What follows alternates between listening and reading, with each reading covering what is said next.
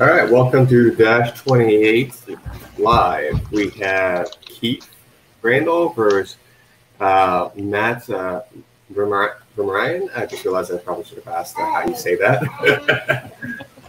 Yeah, Vermeiren. And we do have some little ones in the background too. All right, and then joining me we have Tom Robinson, John Quayle, and Mike Rossi. Let's introduce our players first. Keith, go ahead and say something about yourself. Yeah, my name's Keith. If you've been watching these things, you saw me epically fail in the last round against Paige. I live in Nashville. I'm involved in the southeastern scene. I played elves almost exclusively in second edition and had an epic rant about how bad they were in third on countercharge. And now I'm saying, you know, fuck it. Let's see how it works. All right, Matt, a little bit about yourself and I guess why you decided to choose orcs this round. Hey everyone, my name's Matt. I live in Canada, Ontario, just east of Toronto. I play orcs as my main army. So since the COVID outbreak, I've just been working on ironing out what I would like to use for 2,000 or 2,300. I haven't found my 2,300 point list yet, but I feel pretty good about this one, so I'm going to see how it does. All right. Tom, why don't you introduce yourself? Yeah, I'm Tom Robinson from Yorkshire, UK. You've seen me on stream a couple of times now, both playing and commentating. You'll see me again on Sunday, I think, if you want to stick around. I am the current UK Master. We got the Tom versus Tom matchup. Big sword up there. Sure enough. Yeah, which I took over the dead bodies of John Quayle and all his friends at Masters. Yeah. And I'm now. Man, y'all's trophy is much better than ours. Mine's this little plaque. John, so one of the dead bodies that Tom stepped over. Why don't you introduce yourself? I don't need an introduction anymore. Yeah, just the chaff left around. So I'm John from the UK, in the Shires in the UK, not the Yorkshires. You know where all the hobbits came from. Yeah, I've been in the UK scene for quite some time now. Was one of the dead bodies at Masters. I was the second second top dead body, I suppose, if you put it that way. So you died the second least. There you go. I died the second least. There you go. But nobody remembers that. You know. You did kill something which is more than both Danny and Paul Fox managed. Yeah, there you go. So I've got back. So all I've got to do now is just continue that theme and just die a little less every time. It'll be fine. All right, then we also have Mike Rossi. Everybody, I am not a master. I'm not very good at the game. I'm no one of consequence. How about that? Was that a good intro? I'm the fourth mic on the Unplugged Radio podcast, and I'm the Northeast Masters rep. So I represent other people who are very good, and that's it. Nice. Yeah, and everyone knows the Masters rep become Masters rep so that they get to go to Masters even when they're pretty bad. Right, Mark Cox. No one knows what I do with those spreadsheets, Doro. No one knows. All right, I'm a Kings of War has-been, the first U.S. Master back when nobody knew how to play the game. And since then, I've been riding my laurels, and people keep inviting me to do stuff. So we're going to see how long that lasts. All right, let's go ahead and go over some lists. Let's go over.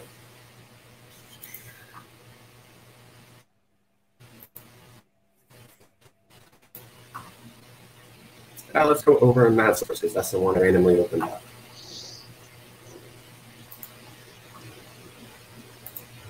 All right, Matt, if you'll take us through your list. Sure. So starting off, I got 2 Morax troops with 2 more Morax regiments. They're a staple in any of my org armies, especially the troops, but I needed some unlocks, so I needed a couple regiments. long axe hordes, something I was kind of experimenting with this list. I hadn't really used it before, but I figured it would go okay with the synergy the way that this list is supposed to work. Young Axe, again, just needed a cheap unlock to be able to get all my little hitty heroes. War Drum, so you need to have the War Drum on the bus and the infantry, or else the Orc nerve just usually doesn't hold out. I got my main Crudger with the Blade of Slashing and the Orcish Skullpole, as well as the Bloody Banner, because those Morax with the Wild Charge and the Bloody Banner just gives them that extra little step ahead. Not really going to help me too much in this game because he's pretty fast, but sometimes it comes in handy. And back in 2nd edition, near the end there, when they released the last cock, I was playing double and triple slashers. So I wanted to see what I could do making a double slasher list in 3rd edition. And that's kind of where this whole list started. And I got 3 Crushers that are mounted just to be a pain in the ass. All right, very nice. Definitely a pretty unique Orc list. You usually don't see that many regiments and only 1 War Drum. All right, now let's go over to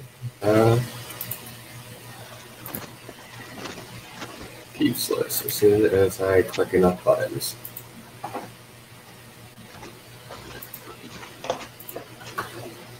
All right, Keith, go ahead and tell us about how you went back to elves.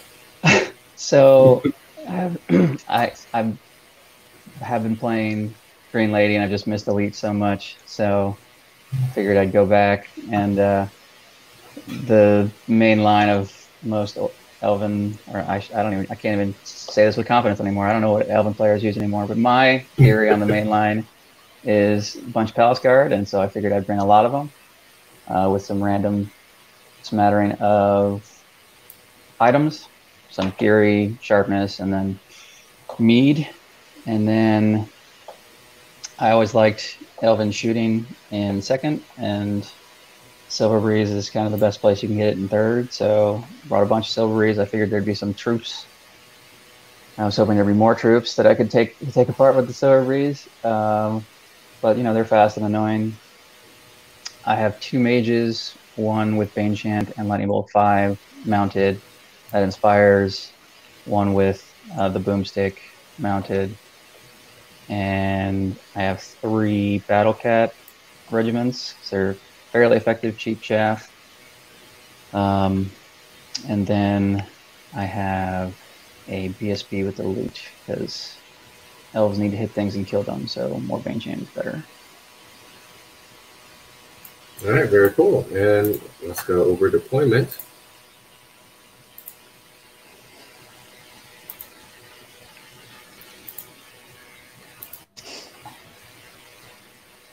All right, Keith, let's keep it rolling. Let's go from right to left.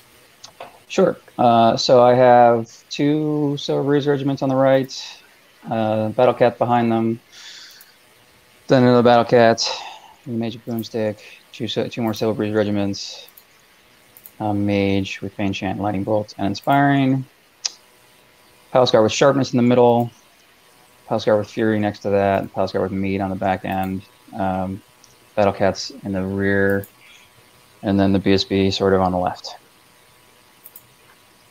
All right, Matt, and let's go over your deployments right to left as well.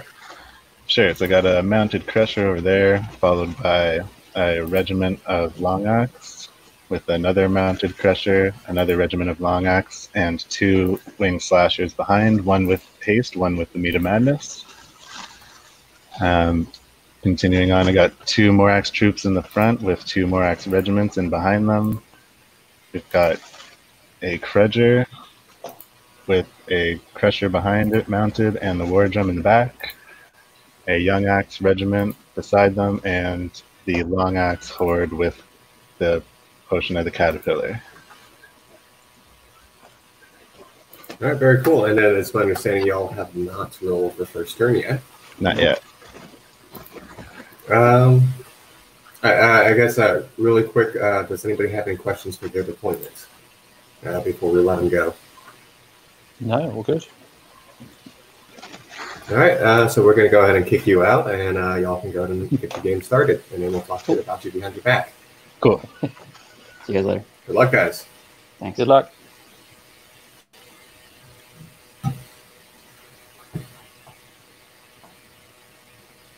Cool. All right. So what are our thoughts on the deployment and the lists? Tom, I remember you were saying this definitely seems like a fuck it. It's a elves list. Yeah, he's definitely what he's done is he's looked at the elf list. He's gone, fuck it, I give up. What happens? This is what you do when you give up and you go 12. You find 3 units which are good, then you take them. That's where you make the entire list. Don't need to be good units now. Or 3 interests, well, semi-interesting. Battle Cat's not even interesting, they're just alright. Yeah, this is what happens. Yeah. He's got the good things from the elves. It's the only good chaff unit. It's the only good shooting unit. The elves main good, actually good, and then the Palace Guard are the only really interesting and good infantry. So yeah, well, I mean, all elf infantry is pretty much the same thing, minus 1 or 2 stats or a rule, and that's all they've got. Yeah, they're all pretty similar to each other. Yeah. I do think the battle cats are very necessary if you're taking 3 hordes. Yeah. The argument, elves have got loads of infantry now. They're a lot more interested in players are foot slogging now. And it's like, well, no, it's just the same thing, really. Same with Northern Lions. Like Northern Lions with it's all just some variant of something that runs around on foot and hits you. Right? And to be fair, Northern Lions have got a lot more variety to it than elves do. So that's somewhat interesting. But yeah, this is about what you do with elves, isn't it?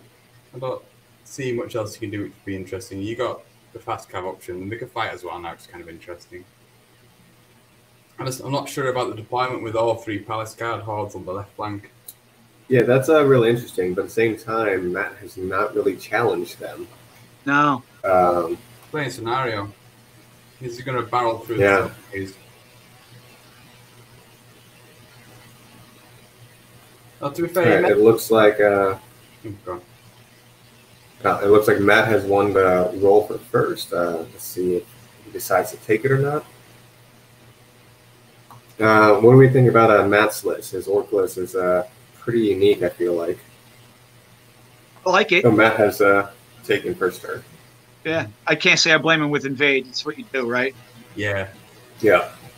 And he's got a boatload of attacks and not a ton of nerve on that side of the table. I mean, the war drum helps, but it's a lot of -15, a lot of -11s, right? I think it's going to make a difference. It actually makes it so the shooting is going to pile up. Now, him taking first turn. We already have the first misplay. He just moved the long axe regiment out of the terrain a full 10 inches. Yeah. Minor misdeployment having that crusher site in the terrain for no reason. Wow. You want to barrel forward with them and start pinning down the Silver Breeze. Yeah, I do like this crusher over here on the right, though, because he can only be shot at. He can't really be charged. Yeah. That little gap is too small for pretty much anything to fit in. But I think you're probably welcome the charge because you'll have your slashers there going to back them up. Yeah. Yep.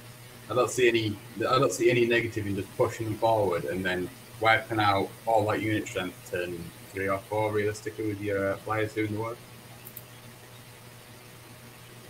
Yeah, but you're not going to rush forward with those Silver Breeze, are you? You're gonna hold back and try to do as much damage as you can, and try and get the Palace Guards to come around the flank. Yep. That's why you make use of your flyers with the 20-inch range over the 18-inch range of the bows to make sure you can't do that. Yeah. Honestly, you could probably even just go in and shove those flyers in their face. The Silver Breeze aren't going to do much to a slasher. Now, there is a nice, meaty center of defense 4 for the Silver Breeze to attack. Be interested to see if these guys on the right end up bailing to the left to try to go to pick off all those units. I don't see the right side Silver Breeze. They have nowhere to go. Yeah, they're boxed in and they're stuck. Yeah, they were never going to. It's going to be hard. There's an inch gap here, so they can turn 90 and go far left. But you're pretty much giving up that side anyway. I want to do that with both units. Especially So I would want this far right unit to still be able to threaten flanks if needed. But if you wanted to try to pick up multiple Morax troops, that's the way to go. We'll say Matt's deployment has taken full advantage of the fact that he only has one drum. He has 1, 2, 3, 4, 5, 6, 7, 8 units within that 6-inch bubble. Yeah, I always find it tricky though with the war drum on foot, trying to keep up with all the different units, especially if you started to get separated, then the guys on the edges are going to lose that benefit. And Morax troops and even the long axe don't have a particularly high nerve, so they could get picked off with a lucky shot if you're not clever. Yeah. It's very interesting to work with how many regiments it has, and no God speakers to take advantage of getting extra dice. Instead, he's gone for board control with the 3 pressures. Yeah, I think that's what he's relying on, because he's only got. And it's funny, when I first looked at the matchup, I said obviously for Invade the Orc player is going to have a boatload more unit strength, but that's not really the case. It's 24 versus 23 between the two forces, you know. And so there isn't a clear advantage from a place, you know, from a scenario. So by going with board control with the 2 dragons, I mean that's really strong. And I don't know if there's an answer to it on the table. I'll say there's definitely not an answer when Orcs suddenly have Pathfinder as well. That's his second misplay where he's moved at a double into terrain. Well, don't they have Pathfinder? Yeah, the long axe do. Yeah. Yeah, he blew it on the one side. Those ones do. Not Okay. cheating this time. Okay, yeah. Never mind then. You know, it's on your opponent if he doesn't notice it.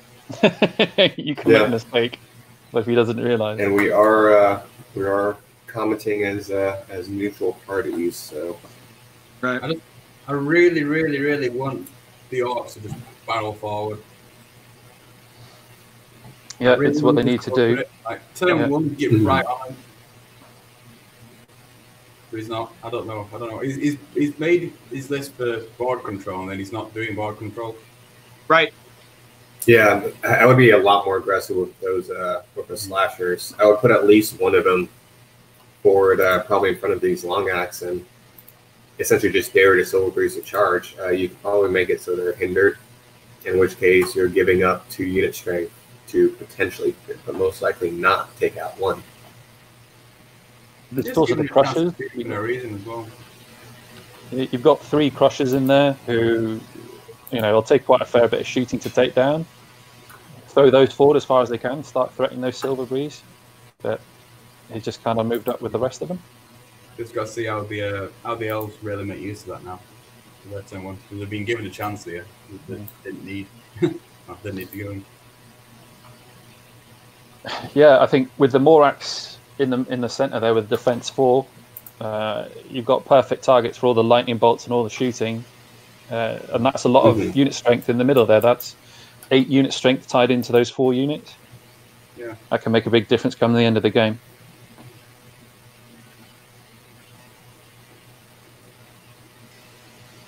And that's it. So when you're playing Invade, you have to think about realistically what you can get across and what you have to sacrifice to keep the opponent from getting his unit strength across.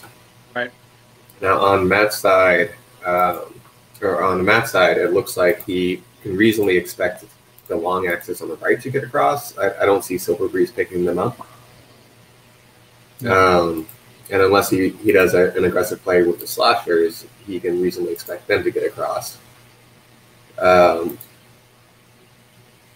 so, I mean, that's what 8 unit strength right there. But on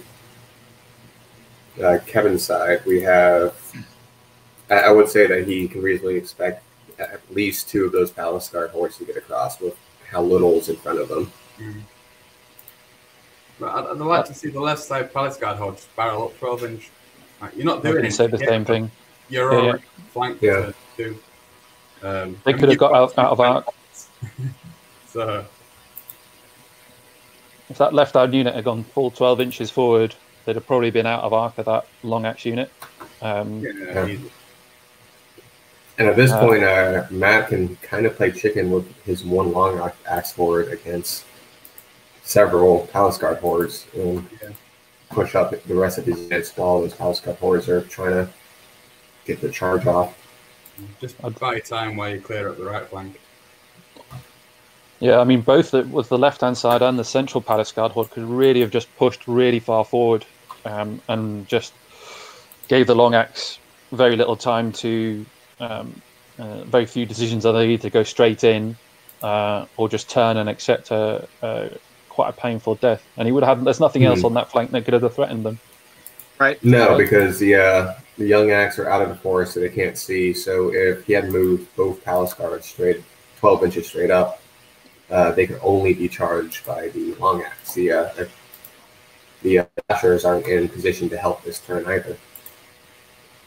Well, I see what he does with the Silver Breeze. Yeah, sorry.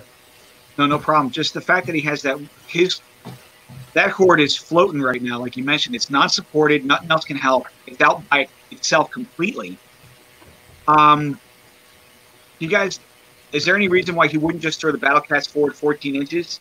That's what I was looking at. Yeah. Right, force that engagement right now. Next turn, he solves that problem, turns and goes this way. Is there any reason why he wouldn't do that? Nah. That's what I was just looking for to see if they have Pathfinder, but they don't. But you don't need it with Nimble. You can just sit right just in front of the forest and then push it. So, because the 3 hindered hordes is good at doing a long axe horde. Yeah. Yep. And because of the heavy infantry base size, you can get 3 Palace Guard hordes against that long axe horde if you really wanted to. Yeah. Can the long axe horde actually back off enough to get out of range of those Palace Guard hordes, or is he? He can, which is why I don't like Kevin's slower play here on the left. Because if I'm Matt, I'm playing chicken with that long axe. Like I'm going to back up.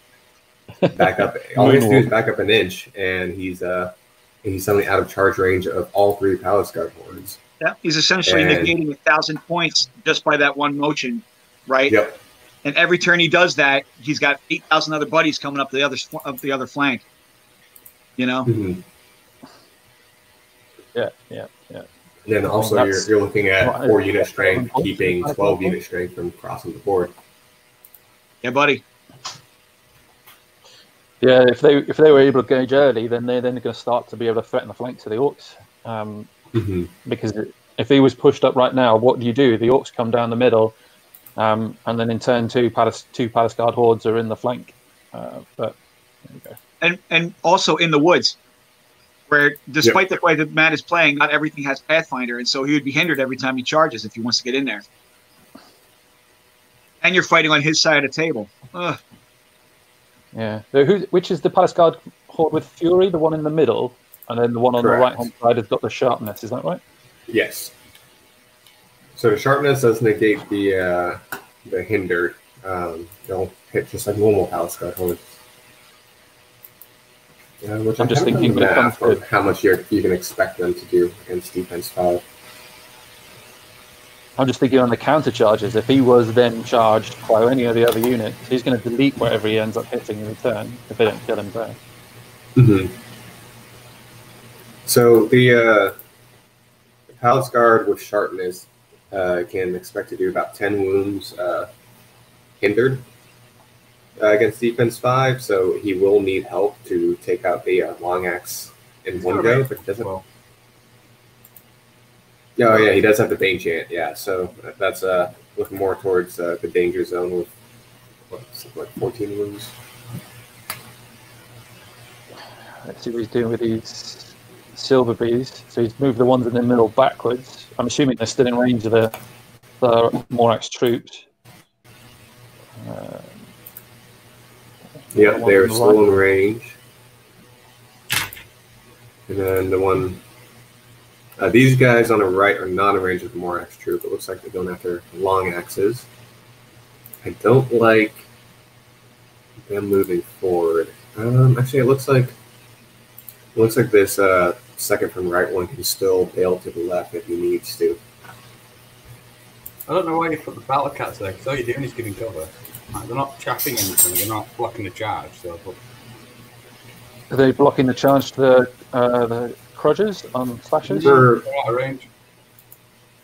Yeah, these guys. I mean, he does have haste on them, so let's see, 18, 20. Yeah, they're still out of range, even with haste, and you're out of range of that crusher.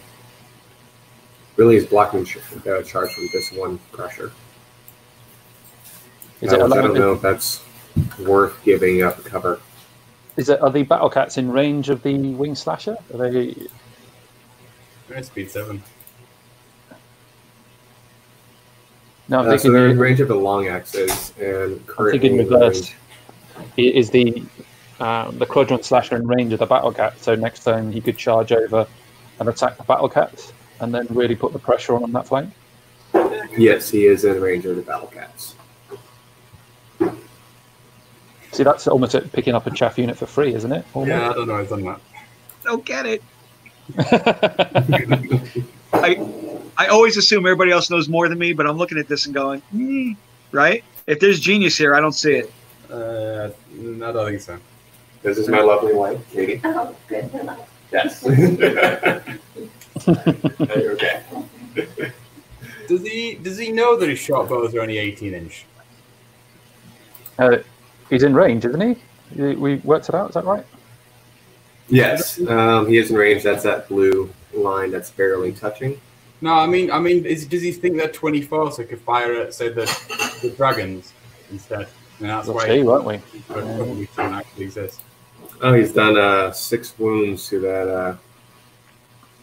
that front one after the first silver. Round. Right. Yeah, it looks like he's firing lightning bolts at the same target to make sure they're dead. Because right now he's on a 7 to kill. Yeah. Yep. You pile into it until it's gone. Then you move on to the next one. Mm-hmm. Yeah. Yep. You can't afford for them. If they could be wavered, it might be worth leaving some wounds on them. But since they are fearless, yeah, you just go ahead and try to take them out. Yep. Correct.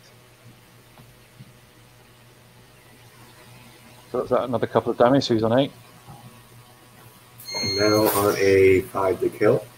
Mm-hmm. They're just outside the rally. I think They they were are right, weren't they? within. The one with 8 wounds are within. The one that he's now targeting are outside. Oh. So with a lucky shot, he could pick those up.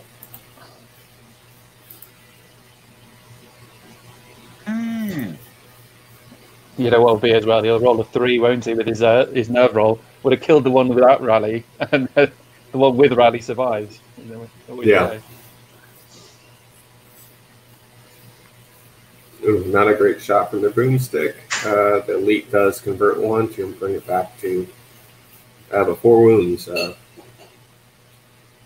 That's not bad. That's a 7 to kill, and they are inspired though, so that's more likely to stay than not.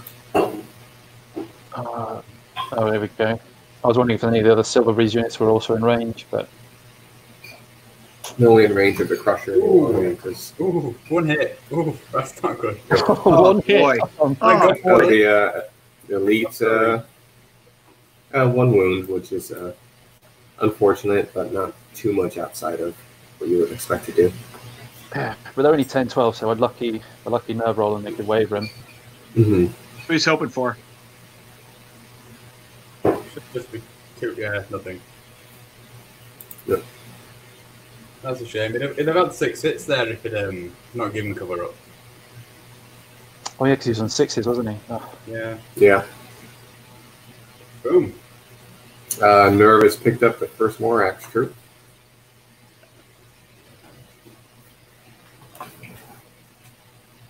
Okay. If you were Matt, what do you think of his decision to put the troops in front of the regiments when there's this much shooting across from them? I think if you're going to do that, you need to have both of them rallied at least. Yeah. It's a shit ton of nerves, that. Even on the troop.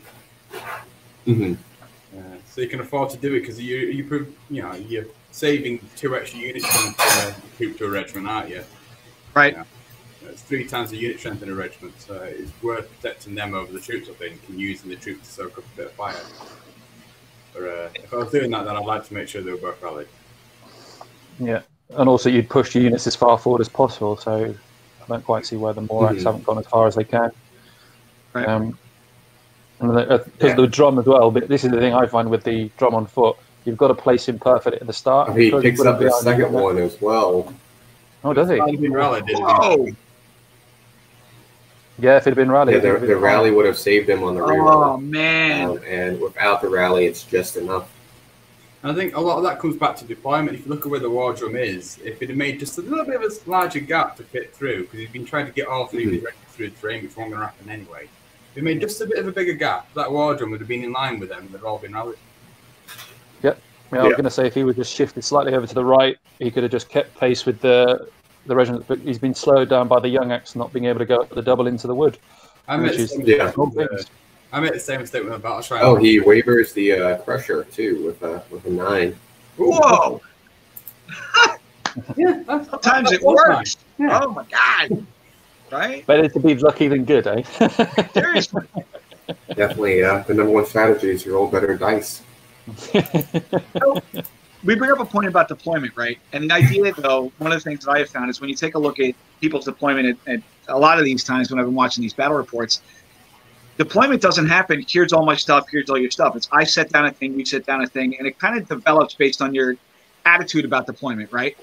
So in this instance, I can kind of tell that he put down the battle cats. It looks like he put them down first to like as trash drops, and then had an idea behind it. Matt may have started putting down his stuff, and then when you take a look at it, you know how he looks like he made the conscious decision not to deploy on the one side, but having the war drum slightly out of place. Do you think that was because of he doesn't know whether or not he's going to be able to go first? He wants to make sure he gets the biggest amount of, and obviously he wants to make sure he gets the most number of units in that bubble ahead of time before he sees where all the silver breeze are placed, right? And so that leads to these unintended consequences as the game goes on, right? So I don't know whether it's a question of, boy, you should have thought of that. Maybe he was thinking of something else to mitigate another problem when he was setting up, right? You know? Yeah, I mean, that's a very good point. He was probably thinking, because in the beginning, everything in that bubble was covered. And it wasn't until the young axe couldn't enter the terrain that the right Morax troop got left out. Right. So he was probably thinking of a first turn alpha strike, a shooting alpha strike.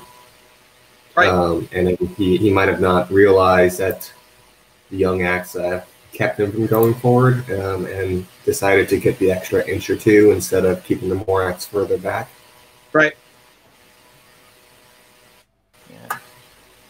It's one of those things you look back and go, you kick yourself a little bit, don't you? But there we go. I've had a lot of those games, right? Where you set up, I got a battle group over here, battle group over here. You think you're doing a great job. You look down, you actually look at the table, and you go, "Oh, what have I done to myself?" Right? And we don't know the deployment, so we don't know if the crushers went down first, which, in my opinion, they should always do. But we did hear Matt talk about how this is the orc list that he's still trialing, and when you're trialing a list, sometimes you don't do deployment tricks like deploying all the crushers first, because you're like, okay, I know these guys have to deploy this way. And since I don't know my list well enough, I'm just going to go ahead and do it and let the enemy deal with it. Yeah, I mean, it's, you can pick holes in anybody's deployment, can't you? I think even things like having the Crudgers and Slashers in the behind the lines as well just gives a little bit more breathing room if the elves did go first, that they can move forward and not be threatened by the Slashers, which is, I see a lot of people doing it, and it just gives people a little bit more space to move into. The Slashers being on the right flank does keep the Silver Breeze honest on going forward, because then the Slashers could just jump right over. And Slashers tend to work very well in pairs, so I don't fault them for deploying there. And this way, if there is a gap in the line, Slashers can plug it real quick.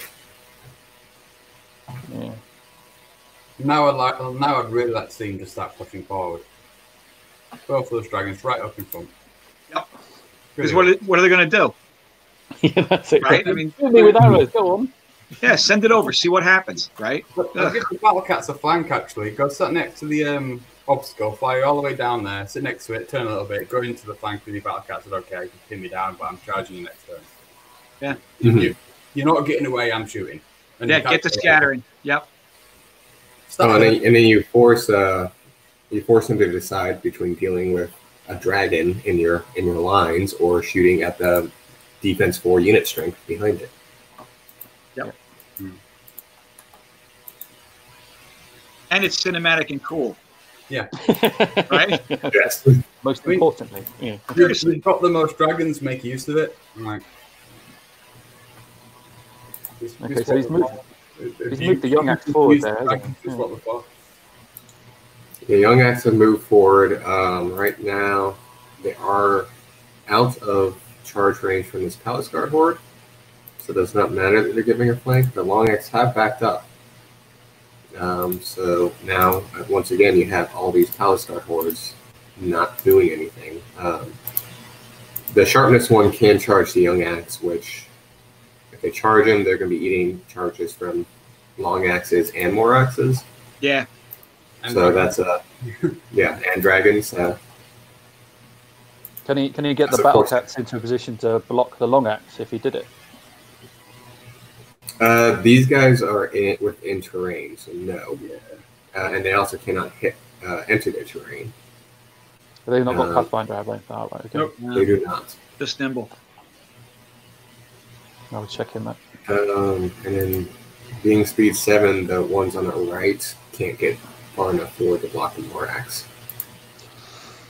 The Silver Breeze can block the Morax. So if he does charge the young axe, he might sacrifice the Silver Breeze in order to protect them.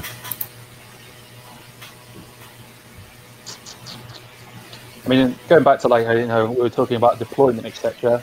I mean, it is hard when you put it down not to kind of see how it's going to develop every single time, especially as you put in each individual unit. I've struggled a little bit with Universal Battle because it's not like in real life where you can just kind of see the lines. You just get down on the table and you can see how the army goes out. You suddenly you realise that, oh no, that is 6 inches. I didn't realise it was that close, and I didn't realise I'd just not positioned it to go past the tree line, that kind of thing. So it's a really easy thing to do in this kind of format.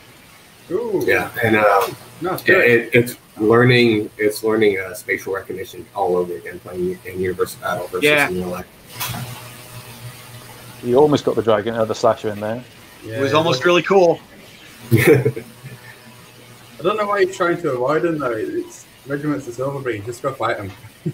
Yeah, it's who cares? It's one of those things where sometimes people just get afraid of being charged, even if it's being charged by Silverbreeze. Now that we're talking all this crap, though, I hope the Silverbreeze charge something and kill it. I mean, I don't know what it is, right? Yeah, I've done it before. I didn't realise some guy had left a rear open on a nimble charge from Silverbreeze into his dragon, and I one-shot with his there going, what can happen? Say that. That's man. Attacks, and I've got a Bane chant nearby and a melee 4 now. That's good going, isn't it? Yeah. He does that. Is that Archmage on the right hand side the one with the boomstick? It is, isn't it? Yeah. So he doesn't have Bane chant. So he's only got this Bane chant is on a speed 9 mount, so that's a 21-inch range. Yep. So he can Bane chant anything pretty much up to the house. No, do more with the crunches. They almost like jamming themselves up, aren't they? Get out of the way! No, you get out of the way. You also have to keep in mind that I know both Tom and I tend to be very aggressive in our play styles, so we're definitely complaining about lack of aggressiveness right now. I don't know. There's a time and a place to be aggressive, and both of them have had their time and place to be aggressive in certain areas, and they haven't taken that choice. See, that then kind of, I think that plays into the elf hands, doesn't it? Because at the moment he's going to be able to continue to kite him a little bit on the right hand side here. He's got to be a bit more aggressive over on the left. Right. But he could just keep pinging a few wounds here and there, The long axe are probably still. You can probably still threaten those with only really the young axe and the long axe really going to be able to do anything about it, or maybe the crusher. But it's funny when you talk about aggression. So like on the right hand side of the field, if I was Matt, I would push and just clear everything out. On the left hand side, he's playing the best delay. I mean, that's how I do it with dwarves: is you delay, let everything else get into place. He's playing the left hand side of the table really well.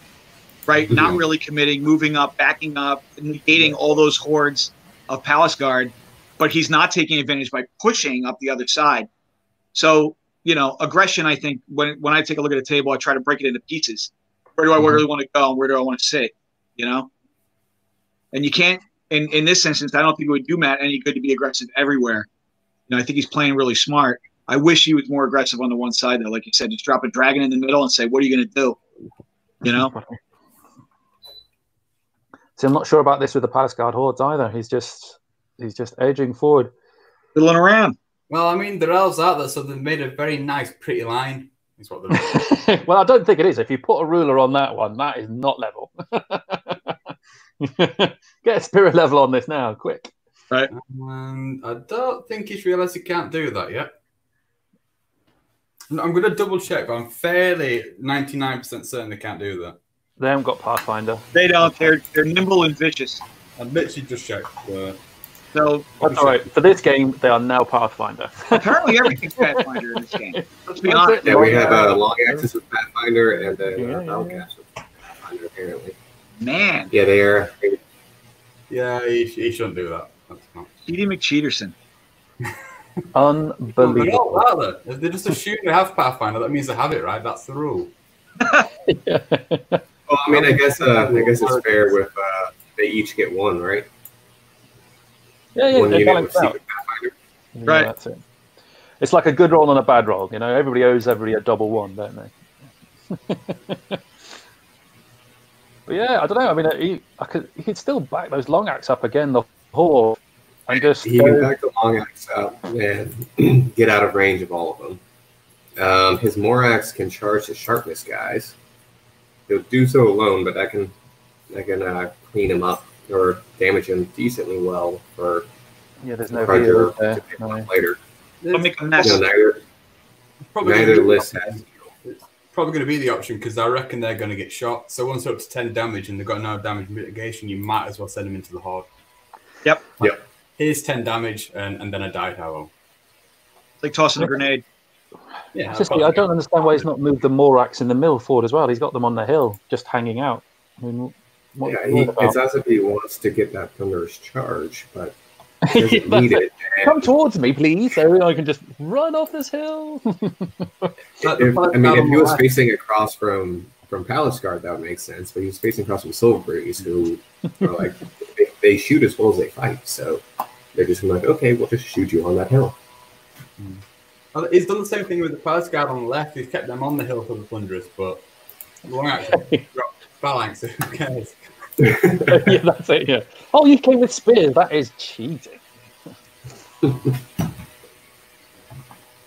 So, is he still fiddling around at the moment with the Silverbreeze before he starts shooting?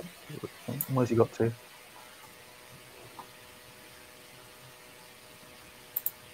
He's got to really make the most of this shooting opportunity, which he hasn't really deserved to try and nail a lot of that cheap unit strength, easy to kill unit strength while he can.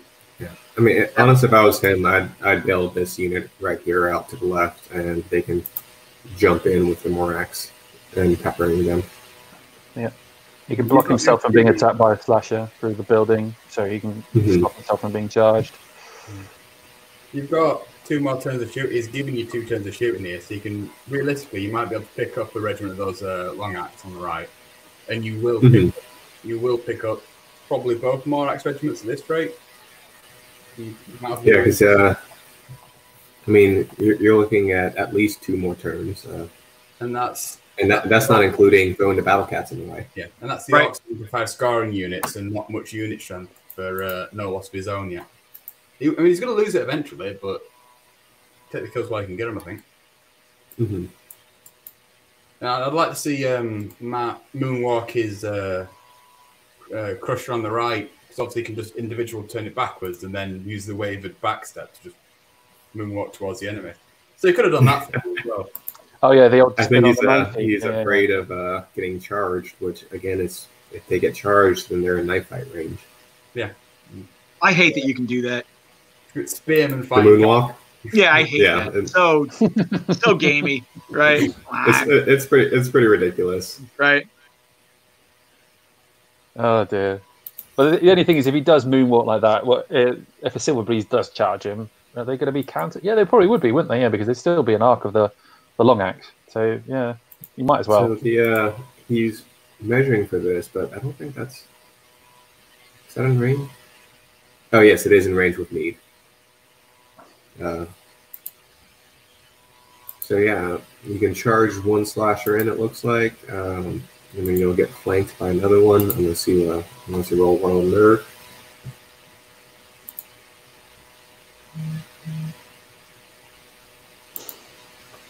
So I don't know why he wants to give any charges at this point in time. Why does he? I mean, could he not back off far enough to stay out of range? Not with also being in range of shooting Morax. He's right on the edge, right there. But surely, if you could get 2 lightning bolts onto them, and then one shooting, you could use the other one to shoot the long axe over there. I don't know. Over here, yeah. I just wouldn't allow him to get into combat at all yet. Just why do it? Yeah, that's definitely a good point. Maybe he's more worried because right now the Morax can charge Paliscar, and that's the only thing that can charge, other than Crunchers. Mm-hmm. And he's backing up his Silver Breeze, and in doing so, he can only shoot these guys in cover. Well, the battle cats are there anyway, so Yeah.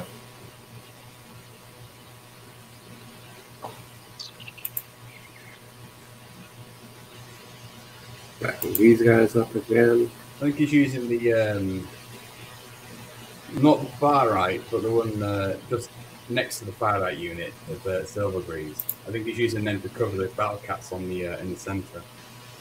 Yep. And I mean, It's a good idea. if they do charge the Silver Breeze too, then he's got a double flank. So it means that you either accept a double flank or you accept the front and the rear. That's essentially the same thing. Or he's engaging the long axe. That's interesting. Yeah. I like it when people say that's interesting, so that's usually code for I don't think that's a good move. Yeah. Yeah, I mean, that is fair. Them away. Yeah.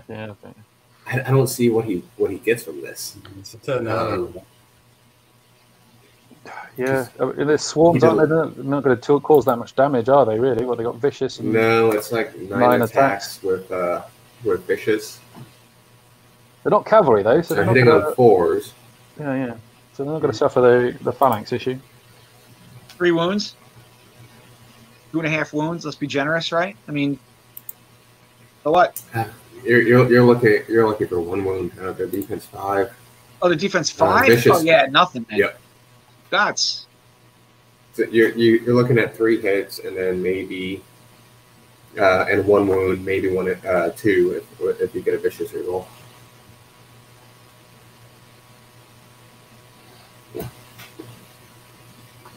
I'm surprising nobody. That's exactly where the arrows are going. Yeah, that's it. Didn't bring any shields. This is what you get. A lot of elites. Still ends up rolling a little below average of only 6, but does 2 damage. Not a great start. He does have a lot more shooting to come back to it. It's about average, to be fair. No, that was a bad roll. Damn you, B. The elite helped, brought it back up to 6, and 4 damage there. I think an average damage roll for Silvery's because he's at defense 4 is like, what, 3? Because you're looking at about 7 to 8 hits. Yeah, 3 now. Well, you got elite, aren't you? So you're looking at 16 attacks, really. So you're looking at 8 and then 4. Yeah, the defense 4 out of them, all right. Yeah, I mean, you'd have thought a fluctuation between somewhere about 3 and 5 is about right, isn't it? But okay. The 2 wounds is low, but it's not UB dice roll. It's not good. It's not good. Hey, yeah, it's elite. 3 more. And that's what I feel like elite usually actually does, is it makes sure that you actually hit an average without an elite. I like that. It doesn't give you any bonus. It just makes you do what you should have done. Mm-hmm. Yeah. That's 14 damage. That's like a double 1, isn't it, on those Morax? So he's lost It is, back. even with the war drum. So he skipped a nerve without shooting the other guys, and he has picked them up. Let's see if he remembers to shoot these 2 silver 3s. To be fair, they can't target them anyway with anything in there. A little out of turn sequence that I'm sure everyone has done before. Yeah. Oh no, he's Nope. And he's also forgot combat. Oh, there he goes.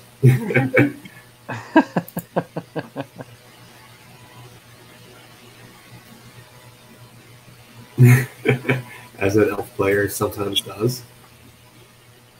Oh, yeah, go cat. Yeah, he hits pretty well with 6 attacks. It's got vicious. And no damage, but he does have vicious. Come on, vicious, roll it. Yeah. It calls out. Oh. Amazing. Oh dear.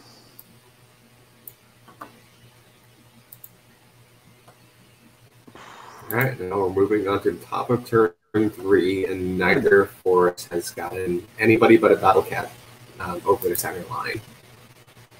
Yeah, I mean, even with those silver had shot the long axe, we're not talking about huge damage, are we? We're talking maybe 2 or 3 damage really over all those shots. Yeah. Yeah, 2 or 3 damage, but they aren't rallied, so that is a decent chance for a waiver. Like 10 or 11. I mean, by decent, I mean like a 20% chance. Yeah. But more importantly, he has no way to remove those wounds, so that means next turn you'll have a pretty likely chance to waiver. Yep. And the following turn after that, it's you have a chance to kill. Yeah. You notice the other thing as well is because of the way they're positioned, they're still only coming at you 5 inches a turn. They're still going to be out of range next turn. Yeah. So now those crushers are finally moving forward and doing the job. Yep. Go on, lads. They were worried about the cats, weren't they? That's what it was. They're going, oh, I don't know. They've got vicious. That's what it is. Had a bad experience with a black cat once. Barrel into the long axe, do bugger all, and went, that cats are fine, what are we on about? And then now they're decided to go out and fight. Oh, I love it. So is he going to go in with a long axe on the left hand side, or is he just going to keep on backing? If he keeps backing up, I mean, the scenario is invade, right? I mean, eventually, if he keeps backing up, and there's going to be 3 units of Palace Guard doing nothing on his side of the table, and that'll end up being a problem. Yeah, and he's already lost 5 unit strength already, hasn't he, from the Morax going down, and that's a lot of his punch as well. Yeah, because you're talking about the other combat units will hit on a 4. Yeah. So it's going to be hard for him. I mean, what has he got left that can actually take on the Palace Guard and actually cause damage? Dragons in flanks. If he'd done what I said earlier, it'd be all right. Let's get right in his face. Come on, do it. Do it now. Can he actually get past those cats? I don't think he can without being within an inch of them, can he? So he's going to struggle to go down that avenue. Yeah, I think he wants to be able to march the turn after, but... right, let's make sure the cat's in the right place now.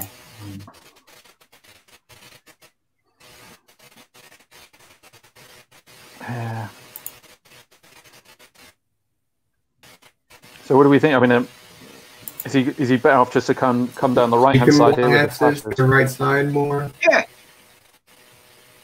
Yes, absolutely. Keep the cover in between you. Get on that side of the table. Deal with me over here, right? Yeah. And then use the Crudgers to go and just punch Silver Breeze in the face and make them stay honest and run away. And right? Yeah. I mean, that's we agree. This is a great plan. Should have happened started last turn. They should have 2 turns ago. Yeah. He's still got a Crusher in the center as well, hasn't he? Hidden behind the Crudger. I like that. He's like literally just hidden behind his boss. Yeah.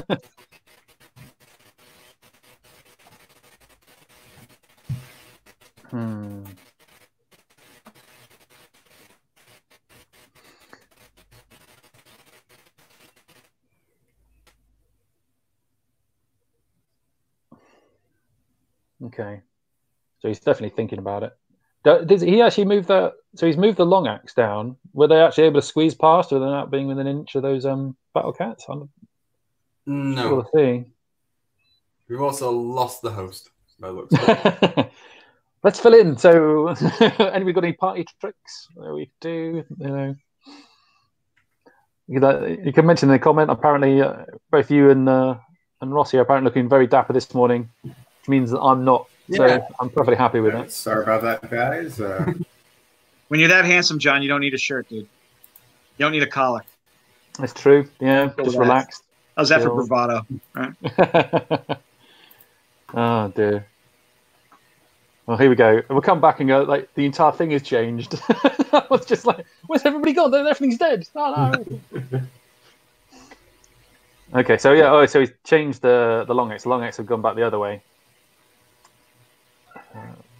Boy, I don't like that. Yeah, do it. Go on. Do it. You don't like the long axe going to the left? He was just looking on the right-hand side. He just couldn't squeeze between the battle cats. He just thought one of those other ones he just kind of slightly missed. Gotta be, right? I mean, at this stage of the game, I would have thrown as much unit strength as I could on the other side of the wall and the wall in the building.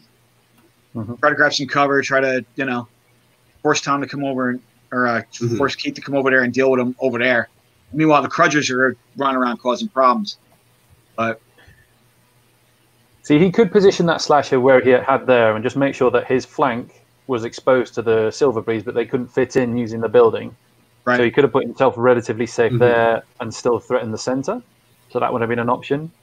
And then maybe use the other slasher to try and back him up a little bit more into the corner. It's this little courtyard, essentially. Big obstacles. But I think he's going to do the same thing again and just kind of hold back a little bit. No. He had land in this little courtyard between the long axe and the building. Yeah. I think he should listen to Tom. Tom's he's playing directly into the Titanless hand by being so tremendous. I've got lots of experience playing with lots of dragons. Just push them forward. Go ask them questions. Do it. Yeah, but usually, Tom, you've got another 3 dragons on top of the 2 that you've already got. Another 4 at least, all right? Another 4 at least. So one goes down, you've got redundancy. I don't think he's got the same redundancy here. No, but it's the same principle, isn't it? Right? Most of the time, those dragons are studying not really being that aggressive. They're creating opportunity for other dragons to be aggressive. I think I played. You're the only guy who actually beat one of the dragon lists, actually, when I had 7 dragons that time. Yeah, 2,500 points managed to. You played a 7 dragon list, Tom? Yeah, second edition. Yes, he played a 7 dragon list. Yeah, there's a video out there somewhere, I think, with it on.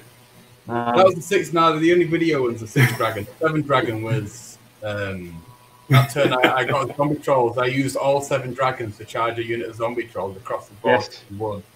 And then they. That's the video you can see. The video is me just going right, and then literally these zombie trolls go turn 1 into a wizard. I'm going, yeah, that looks really good. Oh, it were amazing.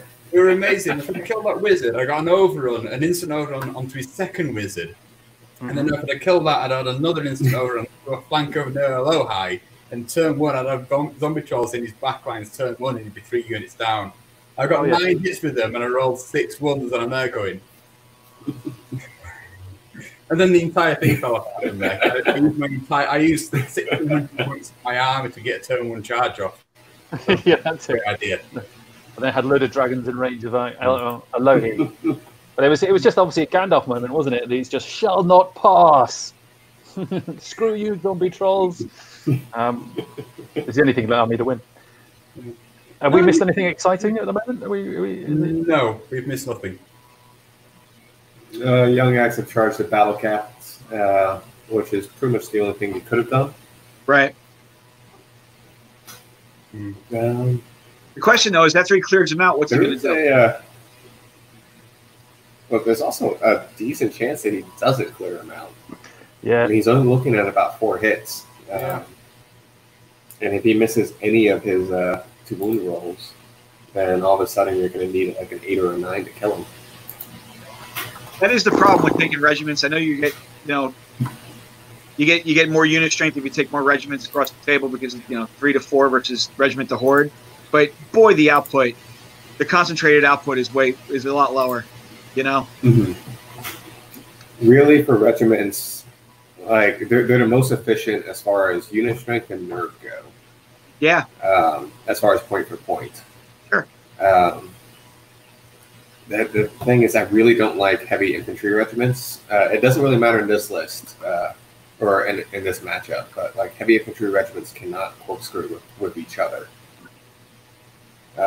against anything like large infantry or regular infantry. So that really limits your targets. And in this list, it doesn't matter because the only things he's facing are other cavalry and hordes. So.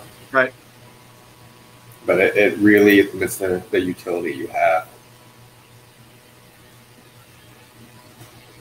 So at least the Crushers have gone forward now. And they're raced all the way down. Yep. Actually threaten the Silver Breeze turn 3. Yep. After they've already deleted 3 units of Morax. So it looks. Oh man, he took that horde and he backed it up out of the woods. Yep. Whoa. So all he's doing is delaying the inevitable, but he's not going to get charged next turn, and he might be able to get a charge in if the Palace Guard take on the Young Axe. But he's not going to delete a Palace Guard horde in one shot, is he? I mean, you're talking. He's got a multi-charge set up. The Morax will be in. Marks on the Hill will be in. One of the dragons will be in, and the Long Axe will be in. Yeah. I mean, you get into a bit of a trade at that point. The Morax coming in hindered are not going to cause that huge amount of damage. But I suppose 2 units into 1, you're going to get a good chance. But you'll have 2 Palace Guard hordes waiting as well, won't you? Yeah. Oh, the Long Axe have only done 4 wounds, but a nerve roll of 10 doesn't matter. There we go. I think you have to dice forward for over here. Oh yeah, 100%. There's no reason not to. Go on over and do it.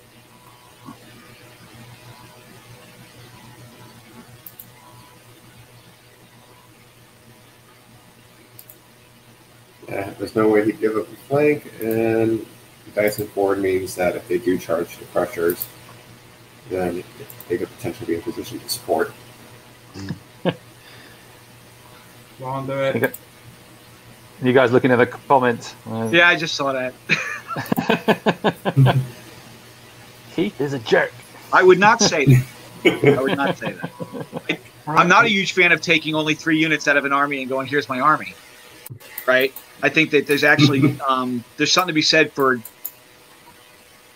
variety of the units on the table because it gives you more tools to work with. Even if this is the quote-unquote best thing, it does a thing. You need things to do multiple things. You're giving up that flexibility. Not unless you use Revenant Cav, in which case they can do all the things. Which one? Not unless you just use Revenant Cav. There's a troop and a regiment and a horde. They all do different jobs. It's great. Yeah. Yes, the troop is I'm better thick chaff. The regiment is, I guess, super thick chaff. Mini anvil. And the horde is all of the above. Yeah. And he's picked up the other battle cats with some pretty good rolling. Yeah. And a great nerve roll. So now we are looking for top of turn 4. Although you'll notice that them Long Axe on the right didn't over them. Yeah. Because what we're looking at the moment, you look at the 3 Palace Guards horse, that's 12 unit strength, isn't it? Possibly getting into the other side. Yep. And then he's possibly trading maybe one of those to get both the young axe and the long axe. But then he's got, 6-9 unit strength on the other 3 regiments and 2 slashers coming down. So at this moment, the Silver Reeds, you reckon bugging out is an option so they could just get out of the way, because they've been given enough time to move into a position where they could get into the other half, but maybe on the left-hand side rather than going through the middle. Yep. Yeah, because you could know to not to really. Just move into that bit of difficult terrain on the left-hand side, continue shooting. The Crusher might get in, but Crusher hindered is not going to guarantee you a wound. We'll see. He's got a lot of options on this. A little sneaky battle catch down there in the middle. Yeah. The old Crusher is not mighty. Excuse me. That's definitely something I forget all the time still. Yeah. You can just walk through individuals. Are you going to block up the Morax by doing that? I don't think he is he? He's going to be... I'd have been tempted to go for the War Drum if he could reach it, because you'd... I think he's doing that with the Silver Breed. Oh, no, wait. All right. That's mad. What? What am I looking at? So he's going to do a double. He's doing a double charge with the Silver Breeze, which now means that, what is it, 12, oh my 14, God, 16 of his unit strength is over on the left side. And Matt just does not have enough stuff to kill that many things. And here comes everybody. Yeah, everybody in the pool, right? That's interesting. That's cool. Is that interesting, is it, Tom? That's definitely interesting. That code. I think this is the interesting in a good way, for me at least. We're finally seeing some aggression from one of the players. And we're going to see overwhelming unit strength on the left. Right. And even if he loses one of those units, you're looking at about 12 to 14 unit strength that will be on Matt's side of the board. Yeah. And I don't know if Matt even has that many unit strength left. Yes. 6, 8, 11. Matt only has 15, 16 unit strength left in the game right now. But he could lose both of those Silver Breeze units quite easily, couldn't he? Especially on a double one. Imagine a double one. Anyway. How dare you? How dare I? But so the only one slasher can see the Silver Breeze, the other one is out of arc. Yeah, and a single slasher is not guaranteed to pick up a Silver Breeze regiment. Yeah, it's only if he maybe gets a flank or the rear double one, for example. But and also you're going to have hindered from the long axe, aren't they? Because the long axe aren't going to be able to. They're going to be able to reach, but they're just not going to be able to do that much damage. Although you will tie a Silver Breeze in, I suppose.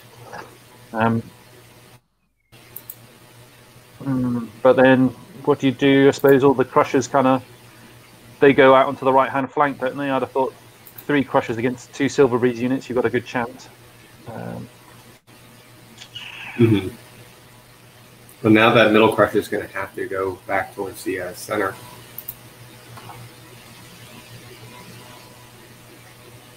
Man.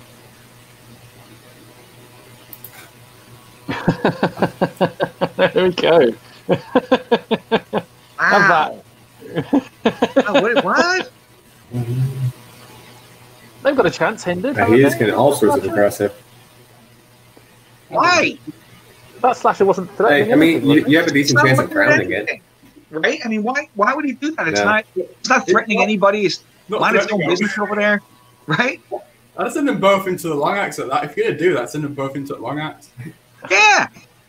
In which case, the slasher might not even be able to see. Oh, man.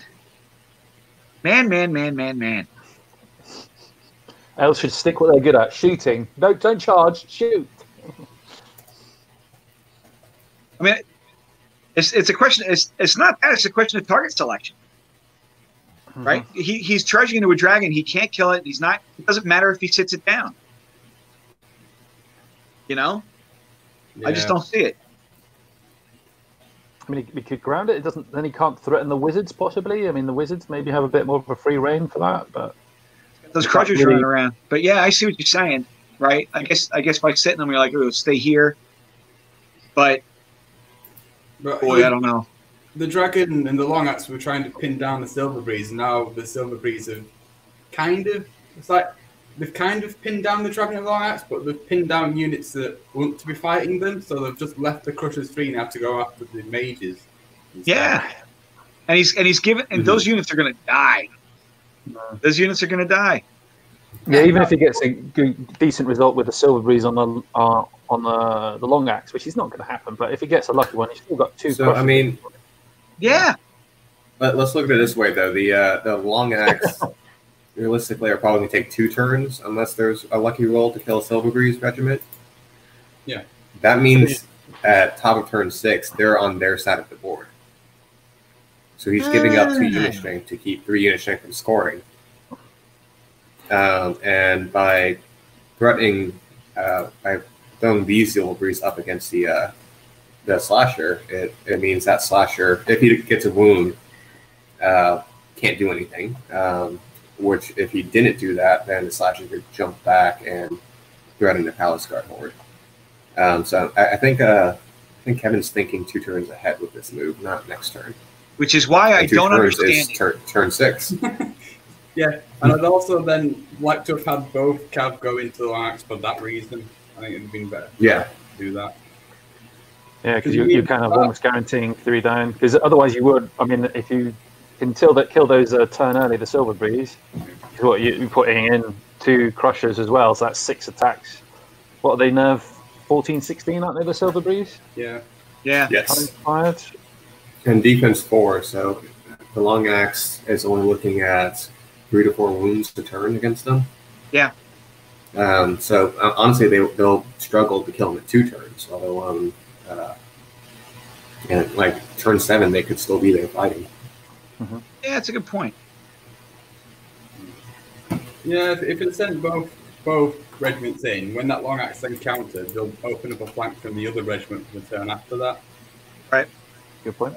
Other than that, I mean, you got. So if he doesn't deal with this Silver Breeze without, then they have a flank anyway. That's going to be a hindered flank since they're on the wall.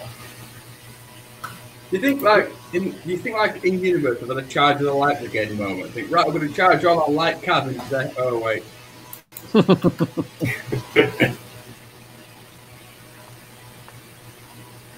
Someone sent the wrong order down.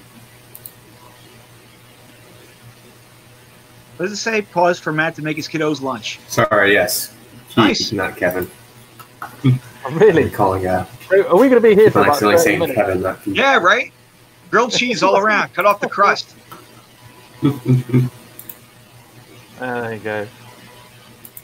So we just have to talk about something else, don't we, in the meantime? So, Tom, you like taking armies with only a few different unit choices in each, don't you? Right? No, you try to play a really, really balanced list every single time, but just because lately we've been on a bit of a bender with it, it seems to, the reputation seems to have stuck for some reason. Because you keep using them. That's why, Tom. Well, because it's the joke army, and it turns out to be quite funny and quite good. Well, that was quick. And we're back. Wow.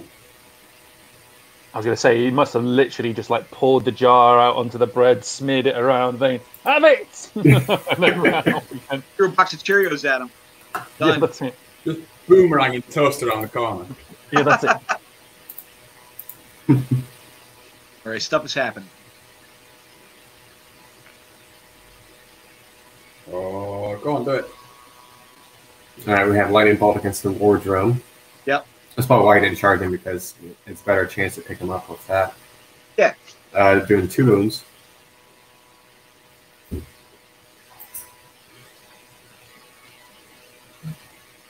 A total of 3, you're looking at an 8 to kill.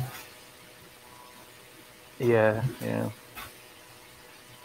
Which there's no more shooting, so I think that was a nerve, so that war drone is fine.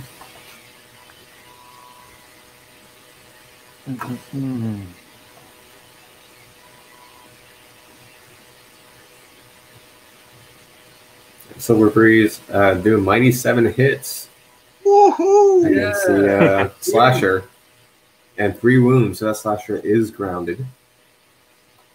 Now it still has options to get away if it wanted to, but it can also just keep fighting. And a 9 won't do anything. So now we're light cav against Phalanx does 6 hits anyway, and 2 wounds. There's an outside chance for a waiver here. So if you get the elite, oh no, they don't have elite on the. No, not On melee. It's, Yep. Useless. it looks like he's moving on without rolling a nerve. 56 attacks on the flank. Hey. I just noticed in the chat, like Paul there saying he has to perfect the pause with the kids screaming down the microphone. We all know that pain.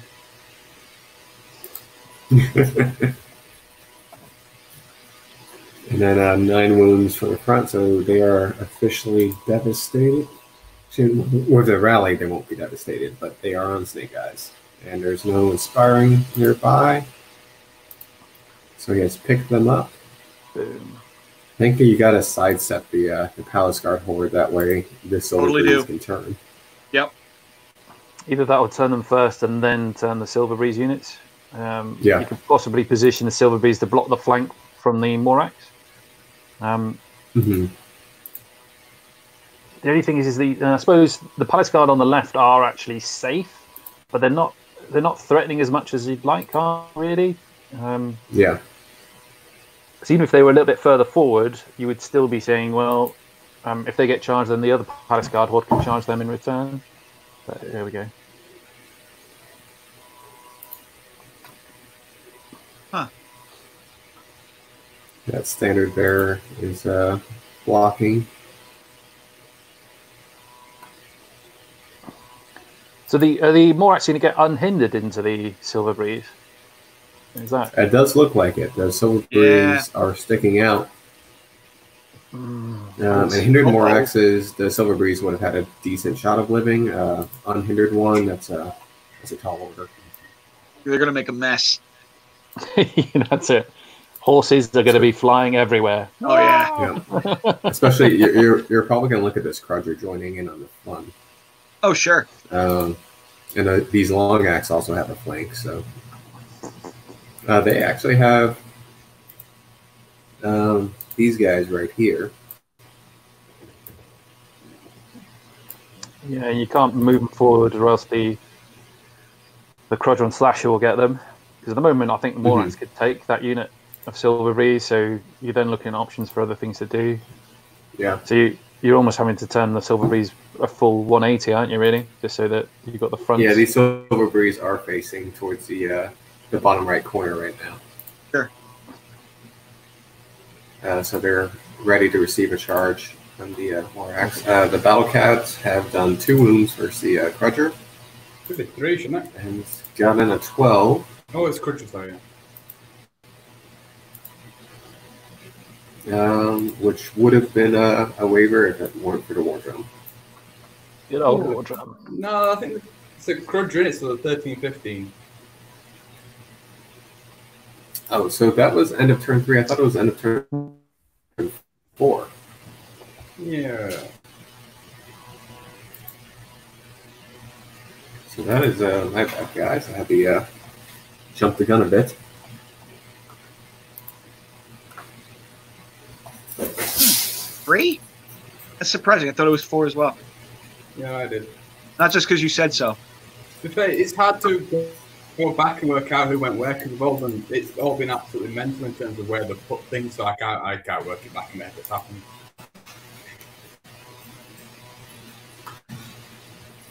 Mm-hmm. Well, especially since there's been so much dancing around. But, first turn, they picked up 2 Morax troops. Second turn, they picked up Morax regiment. and third turn they charged. So yeah, it is a. There you go. That was bottom of 3, so and this is bottom of 4 now, or top of 4. A little more aggressive than I thought. Looks like a charge. He hits.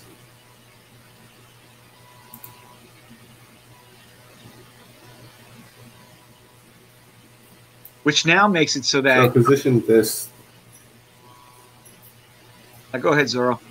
It now looks like these long acts are going to be able to get through these guys before turn 6. Right, there's a chance that's what I was going to they say. don't, but If there's only 2 turns of fighting, then Silver Breeze have a pretty good chance of delaying him. But with 3, right, that's where I think I really would have liked the double charge into him. That's interesting.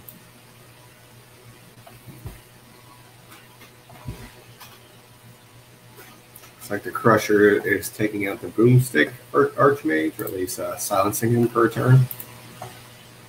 Oh, buddy. Oh, right.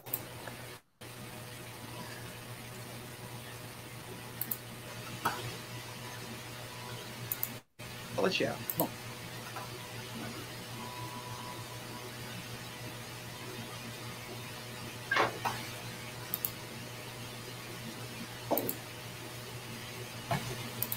So yeah, there he is. He's going to crush it into the back of those Silver Breeze. Want to see both of them go in there, really.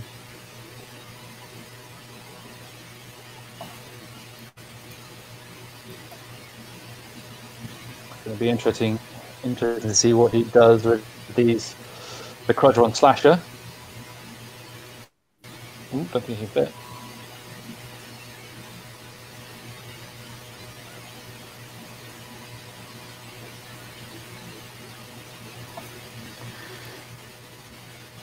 So, if he manages to kill both of those units of Silver Breeze, all of a sudden those Palace Guard are staring down quite a few units. Now, this Crudge Slasher, do you go ahead and support the Palace Guard, or you try to just go and take these guys out, these Silver Breeze out quickly? I'd try and take. I think you're taking the Silver Breeze out over on the right hand side does then free up the Slashes to then counter charge later on, because they're going to be able to threaten from there into the centre where you're going to expect the Palace Guard to go. But absolutely, and it removes. You have the Crusher helping out here. I'm sorry. Does that Crusher actually fit, or is that one of these? It does. Just. Oh yeah, it does. Yeah. So that's the thing, is if you'd have thrown the 2 Crushers in and then put the Slasher into the. Have we had any doubts about those Silver Breeze dying? Oh no, it's a front charge. So. Yeah. Personally, I would move the Crusher right behind the Long Axe so that this back Sharpness unit has to worry about them a little bit more. That's the Mead one, so he does have the range to potentially then threaten these Palace Guard way on the left too. Yeah. I think barreling 20-inch down and then turning, looking at the flanks, not a bad option. Yeah, that would be my preferred option personally. It looks like he is going to make sure these Silver Breeze are dead. With that move, he would have practically guarantee that he has 5 unit strength over here on the right. Right now there is 12 here on the left that look pretty uncontested. Yeah.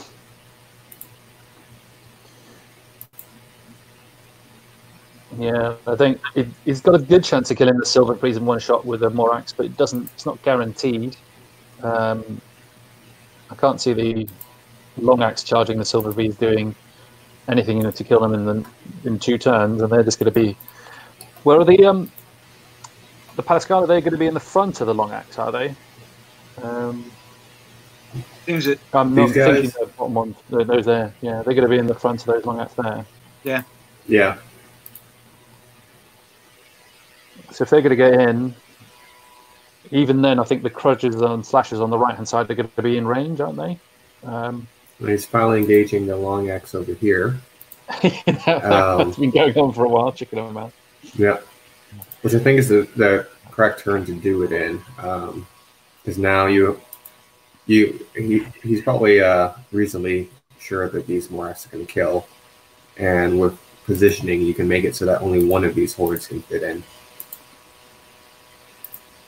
Okay. But I don't think the long axe are inspiring or within the range of the drum either, are they? Is that the case? No, they're just kind of floating. No, if he does his combats correct in the right order, though, he can back these drums up to get him in range. He would have to do this Silver Breeze first, and then the Battle Cats. Yep. All right. He did decide to put both crushers into the Silver Breeze. He does do 5 wounds to him. So that goes a long way to killing him pretty quickly. He did hit 6 times, didn't he? That's ridiculous. Yeah. 6 out of 6. And then the long axe hit 7 times. So you're probably looking at another 5 wounds, and then you only need the 6 ones. Yeah. Yeah. So, knowing now that it was turn 3 when he threw all his Silver Breeze in, is the thinking could it be that he was thinking, I got these crudgers in my face, I'm gonna lose my ability to shoot anyway. I might as well go in and try to get something useful out of him? Because it seems like, I mean, the name of Keith's list is F it, let's try elves again, and maybe it got to turn 3 and he said F it, let's put him in. Like, it's, you know what I mean? Ooh, only 1 wound. I think he could have Oh my! That kind of makes up for the 5 wounds the Crushers did. More than enough. And a 12 will not even wavering. That seems a bit rude. Oh, jeez. Wow. So this Silver Breeze will hold him up at least 1 more turn. And we have the 2 slashers. They didn't roll too well either. Only doing 8 wounds out of 20 attacks on 3s and 2s. They do enough to waver, which is. Did I? No, because 8 plus 6 is 14, so that should have been a waiver. Yeah, that's a waiver. What's going on around here? You'll make it up as you go along. Right? I mean, to be fair, the Battle Cats into the 1 thing, now you couldn't do that. I guess that averages out. Do they have brutal? I've lost track now.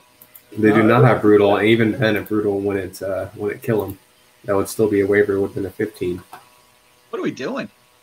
What's going on around here? Oh, wait, They are wait. 14. Did they realize it?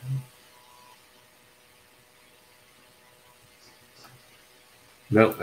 Nope. I think he's just. That was fortuitous. There you go. I am just double checking the list as well now, just to be 100% sure that we're not wrong, because that looked even stupider, that one. I don't think Silver Breeze are 12-14. I'm just putting it out there. Yeah, No, they're definitely 14-16. That's a pretty big swing there, and forgetting about that. He should have killed them. So I think Maybe that's what should have happened, right? Yeah, that is what should have happened, and maybe Keith felt bad from that. Oh man. Dude. Yeah, splat. But he's done it in the wrong order, as you would say. No, yeah, he should have done these Silver Breeze first. That way he could back up the war drum. Could also possibly sidestep the Crusher, though. The Crusher wouldn't got in range, would he?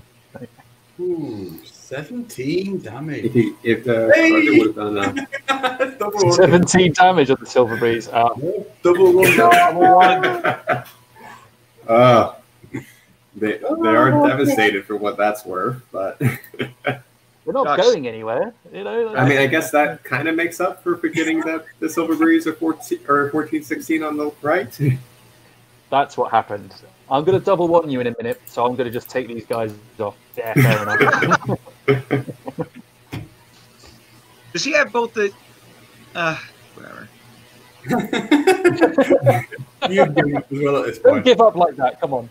Don't give up. You know, they'll remember at the end of the turn and we'll have to do it all over again. Right? I love it. 17 hits and 13 wounds. That's not enough for a kill, most likely. But that is enough to definitely smart. No, okay. Oh boy. I was just going to hope that long axe defense 5 is going to keep him in the game, but I just what was that 25 hitting on 3s and 25 hitting on. Yeah. Oh no. You could probably engineer. Well, you got Bane Chant. You might want to use the Bane Chant instead, but you could engineer an unhindered charge from the unit on the hill as well. Yeah, that's what I was thinking as well. Yeah. Honestly, even if he multi-charges, that's probably unhindered. Yeah. The Sentinel unit will pull across fire enough. I guess you can back the Silver Breeze up if you don't want to fight the long axe and force it. But he also has this ASB who can stand just to the right of him. Yeah. Yes. Yeah. Yeah. For some reason, I was going to go to the left-hand side with him. I thought that was stupid. Now the Palace Guard on the hill.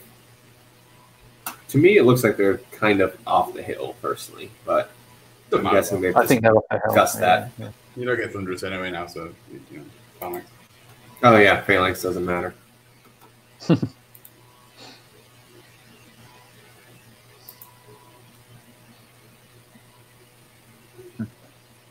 Maybe that's Art is like on 14 of a 60-page PowerPoint. I'm sorry. Art. I was concentrating really hard because he's watching this at the same time. Right?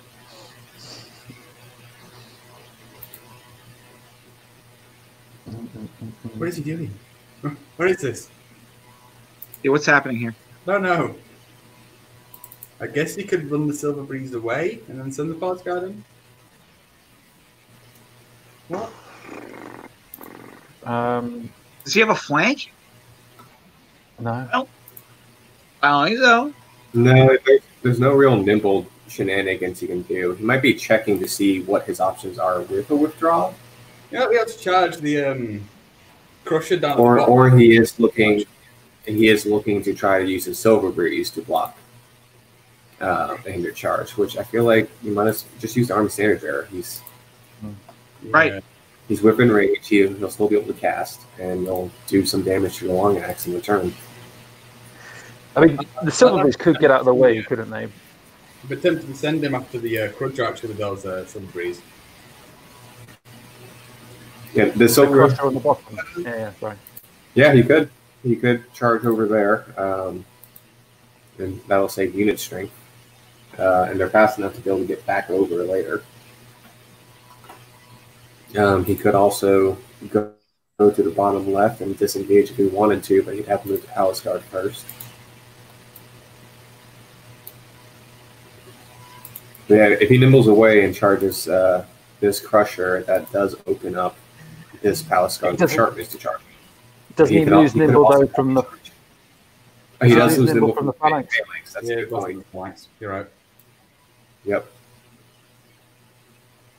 So he's better off kind of just staying in the on the counter charge just to allow enough space for the Palace Guard to get in. Yeah. Yeah, because he definitely would be able to fit both of those units in with a counter charge since there's a gap here at the top. Because otherwise there's no... No, I suppose he could sidestep slightly, couldn't he? And then he wouldn't have to charge back in, but what's the point? You might as well go back in. Yeah, it's a lot of fiddling around. The only point for that would be to save the Silver Breeze from being charged by the Long Axe later. So he is doing the Army Standard Bearer to do a little charge redirecting. So now these guys are not hindered. Good move. Does that mean that those Silver Breeze will finish there and that those Palace Guard aren't going to be getting in? It looks like he just disengaged without charging, which you might as well charge personally, since you do have shooting at every point of damage. Just means it's more likely for them to die. Why do that? And you're not I don't get forcing it. them to be I don't injured. get it. Stop it! Go fight him, damn it! They're already, Stop they're it! already sparring He's on too. your side of the board. He's 3 unit strength. It's the only way you're going to kill it. Just go beat the spearman up, all right? Do it. You've got sharpness. What's the for? Oh yeah, they're the sharpness ones as well. Oh my god! Right? Where have we got this brew again? You don't need it. Should have really had the wine of Elvenkind. So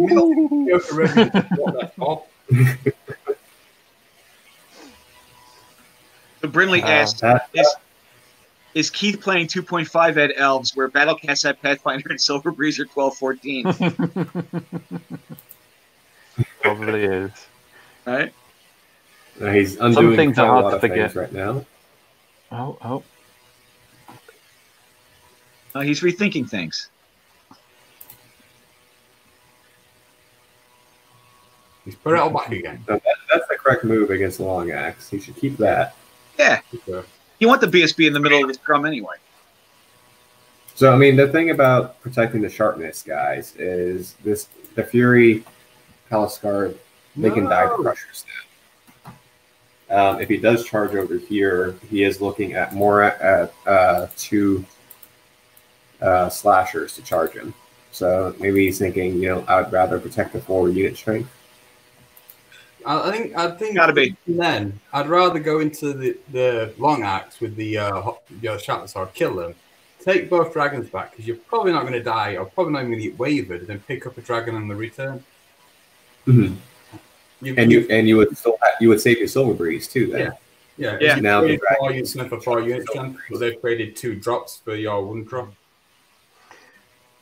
Because the way that the slashers are positioned at the moment, that you can only use 1 to charge 1 unit because you can't declare a charge with both of them because the other one can't see.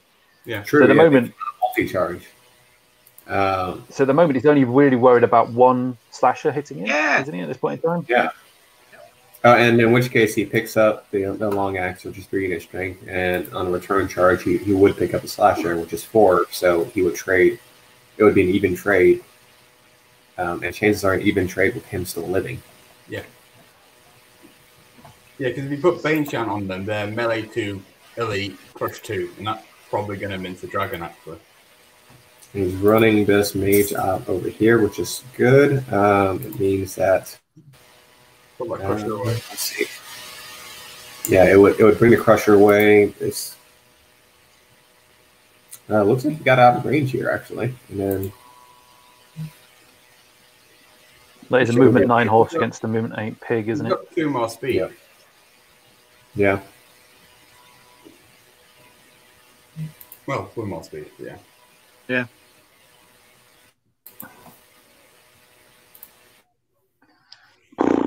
Ooh.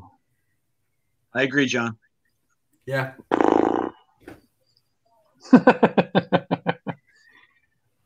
one of those things, though. It's easy, isn't it? Us like sitting here, bouncing ideas off each other and getting some conclusions, and not having the pressure of somebody looking over our shoulder. This is my first time doing this, and I feel like it's just evolved into me going, I don't know what's going on. But usually that's because people are like playing above, and this time I'm like, I don't right. So if I go back and I re-listen to myself and I sound like I'm being critical, trust me, I'm not. I'm just always assuming people know something that I don't. Yeah. The last commentary I had was a similar kind of thing. You were just looking at it and going, what are you doing? Don't do that. Oh, that's just crazy. It ends up winning. And you're like, oh, okay, no, that's fine. You were perfectly fine. Right. Don't listen to us. But, I mean, if you're going to look at it, I mean, realistically, I think, are we thinking the elves are in the ascendancy at this point in time? The only issue I can see is those 2 Silver Breeze units are going to disappear. Or 3 Silver Breeze units are going to go away. I would like to call it because I don't know what they're going to do next. Noted. They're going to spin round, reel their rears to the Morax, and then go, oh, crap.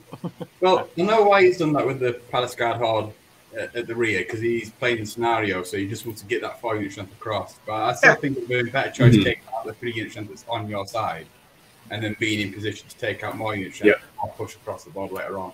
Because right now, even if you pick up a war drum, because you use a war drum as chaff, that's another unit strength. So you've tied on unit strength already. Like, it's the same result. Or you've killed 2 units. Keith has no shooting left. He's got a guy with a boomstick, right? And that's it. And so at this stage of the game, it's going to be hard for him to put any kind of pressure on. This is direct pressure, you know? He's got 13 lightning bolt left. But that's not going to be enough to pick up any unwounded units. No. Yeah. The next turn, there's going to be a Crudger in the Slasher, probably peering at the back of that Palace Guard unit anyway. So they're going to have to spin around, which is going to keep them out of being in the other side. So they're still going to be in the bottom half. I mean, the other option is to take your most killer unit and run it 10 inches or 12 inches away from everybody. And, okay, right? Not fight with your melee 2 Palace Guard horde. Yeah. Your 300-point Palace Guard horde, isn't it? Yeah. And Felix does bring up the point, which I brought up in the beginning. All the fighting is taking place on Matt's side of the table, which is interesting because Matt went first, right? And so the idea was Matt should have been push. So even if he loses a bunch of stuff, he's fighting on the other side of the table. And that tentative play the first 2 rounds, I think is now coming back to haunt him. You know? There's potentially with the... So, I mean, it looks like... with Silverbees on the right fighting, if they do 2 or 3 more damage to the long axe, and then a turn 5 and 6 lightning bolt, put another 10 lightning bolt into them, you can pick the long axe regiment on the right, you know, realistically, because they're not going to be inspired. That's a good point. This boomstick is only going to get 1 more lightning bolt left, though, because there's no way he can keep shooting and dodge that many crushers. Depending on what Matt does. Yeah. I think he'll use the 2 crushers to go after the Silver Breeze again, and he's the one in the middle, which I think he might send after the boomstick or send it to the center. So he might buy him 2 turns. So he's done 1 wound versus the war drum. With shooting, it looks like he's bane chanting the Silver Breeze, the devastated Silver Breeze. Who did he shoot at the wardrobe? He shot the lightning bolt over here. But he's got Bane Chant on the no, Bane Chant on the BSB, right? Yeah, I was going to say, yeah. It looks like he actually didn't cast it. He did remember devastated, and he did no wounds. Oh boy. I mean, they're alive, so yeah. Still getting in the way. This is going to be big as well, though. Let's see if he can take out these long axe. The elf mages still have heal standard? No, they have no spells. Oh, yeah. It'd have been a nice choice just to heal them so they weren't devastated anymore. But. Yeah. Yes, yeah, just to get. All the mages are a la carte these days. Mm-hmm. A la carte. That's a 15 wounds, which isn't a great shot to kill, but he is uninspired. He needs a 7.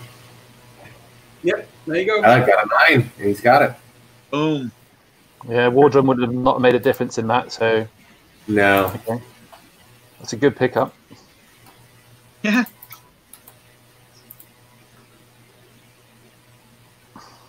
Take everything back, keeps a genius.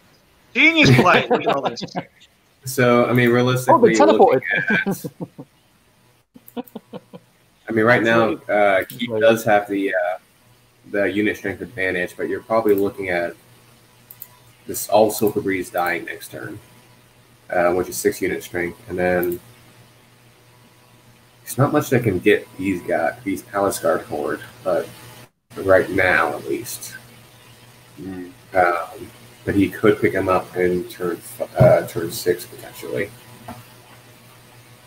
So really, Matt is going to have to try to figure out how to beat 8 unit strength of these 2 Palace Guard hordes, because I don't see much that can kill him right now.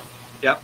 Now, that being said, that regiment of Morax is going to either be stuck fighting Palace Guard or stuck fighting Silver Breeze again. That other horde of Palace Guard is going to come over and have a word with it. And he can't run away with them. I mean, you can be cheeky and put the war drum into the side and try to do it that way, but he's still boxed in. So that regiment of Morax is not going to take part in the battle, probably. No, yeah. Right? The Morax killed a Silver Breeze and then probably die pretty promptly. Yeah, should just be. The only way the only way to keep that from happening is for the war drum to charge the flank of the Silver Breeze, and after it dies, overrun. And depending on how far it overruns, you might be able to maybe get right. Really, you need the war drum to overrun because you can't sidestep with the Morax and keep those guys in the front. Ah. Keith has cleverly positioned it so that those Morax go anywhere to the right side of the screen. It'll be a flank charge. Yep. And they can't pivot very much either, so that does keep the blocking. Are the which of the wing slashers are in range of the Palace Guard? Are any of the wing slashers in range of them? Or I'm assuming what he's done is position them so that they're in the flank and they can't fit because of the Silver Breed cav anyway. But no, none of them are in range. That's what it looks like. Item. Those Silver Breeds just did 5 damage to the long. Oh wow! Yeah, they hit 8 times and 5 damage. See, the landing bolt them off turn after is not so ridiculous anymore, is it? Yeah, that's a waiver, isn't it? They wavered him. Yeah, take it all back. Take it all back. I never saw it coming. Genius play all around. Oh my god! So what was Phalanx for again? I can't remember. To be fair, he meant he only got 8 hits rather than 11. So.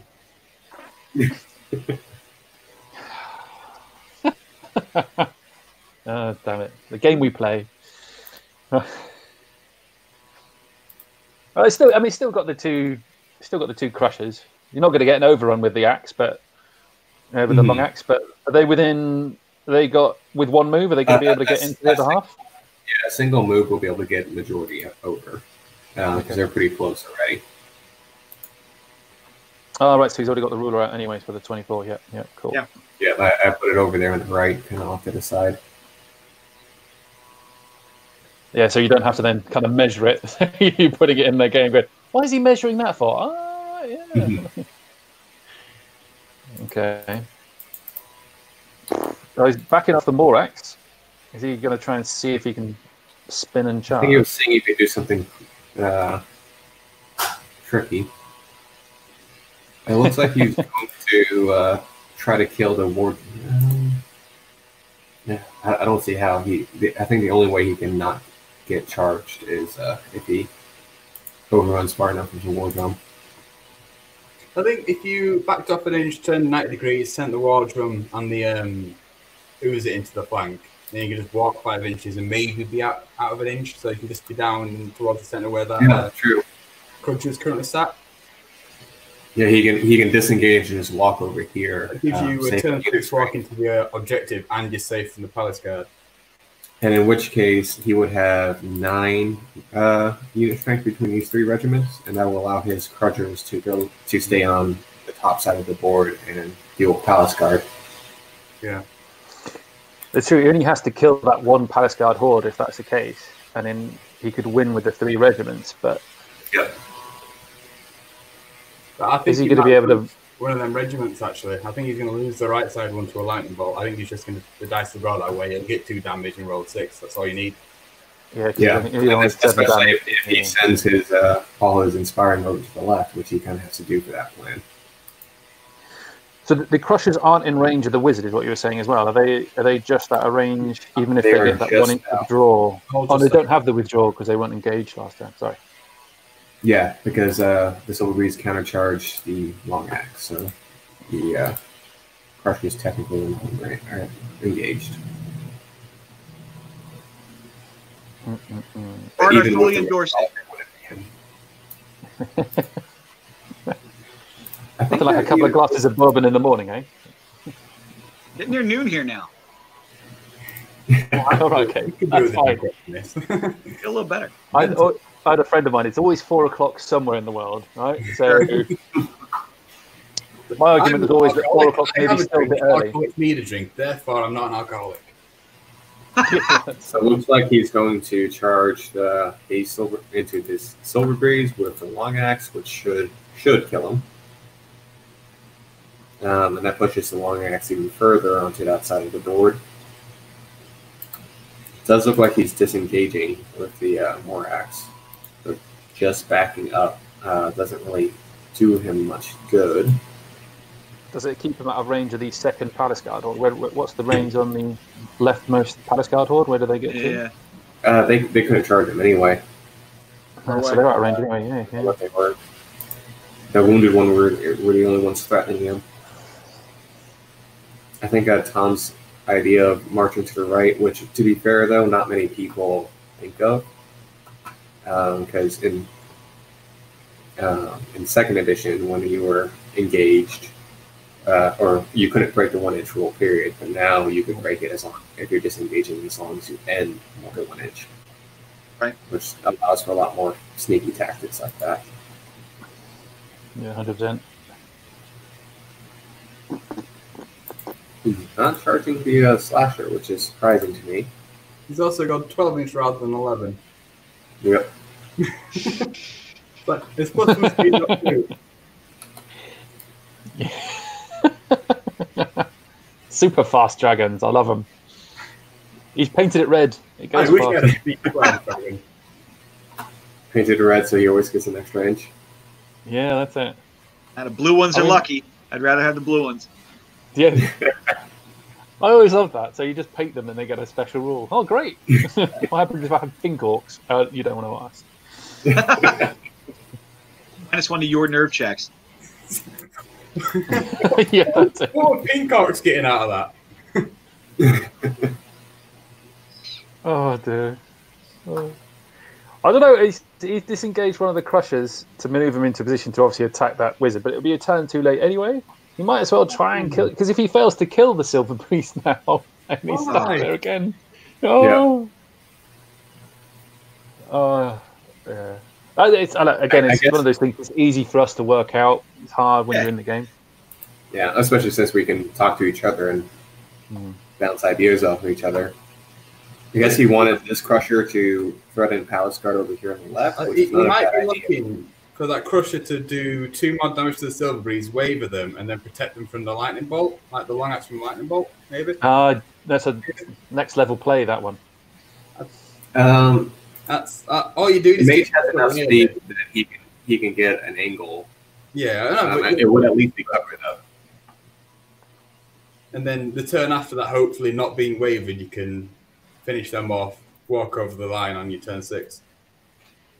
Although that plan does need a turn 7, doesn't it? Because you'd need to kill them. Yeah. But if you notice in the comments, got 2 good ones. First up, Felix. There are no rules anymore. We play how we like to play. I think this is in response to Bart's question. What's the general consensus on drinking in the middle of the day during a conference call? Is this generally frowned upon? Yeah. I don't just frown. I think that's fair. Technically fine if they can't see you. Yeah, that's it. If they think it's coffee. Yeah, it's coffee. Yeah. That's so. All right, so he's done 1 wound. 7 plus 6 is 13. That depends on if they remember that Silver Breeze are 12, 14, 16, or 12, 14. Here comes the waiver token. No, please. There's the plain Silver Breeze out at the moment.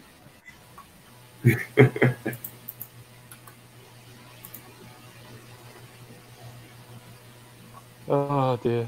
There we go. I think they've gone back. Right, so they remember their 14, 16 as Silver Breeze are fine. And over here, he's done 13 damage onto the 17 damaged unit. No kill, quite like overkill. Right. Hey. So what's interesting is by backing this up, it means that the War Drum cannot block for the Morax. Which if he had charged just the War Drum in, then the War Drum could have, with a lucky dice roll, kept the Palace Guard from charging the Morax at all. That's a lot of luck, though. Yeah, it's a lot of luck, but right now he has no chance at not getting charged, right, pretty much. Unless he sacrifices the Quadro and Slasher. Oh, yeah, I guess you could do that. But for why? He's got a regiment way buried up in his own deployment zone at this point. Yep. Wow. I mean, I'm being a little hyperbolic. He could get across. It's not that big a deal, but oof. 7 damage, not bad.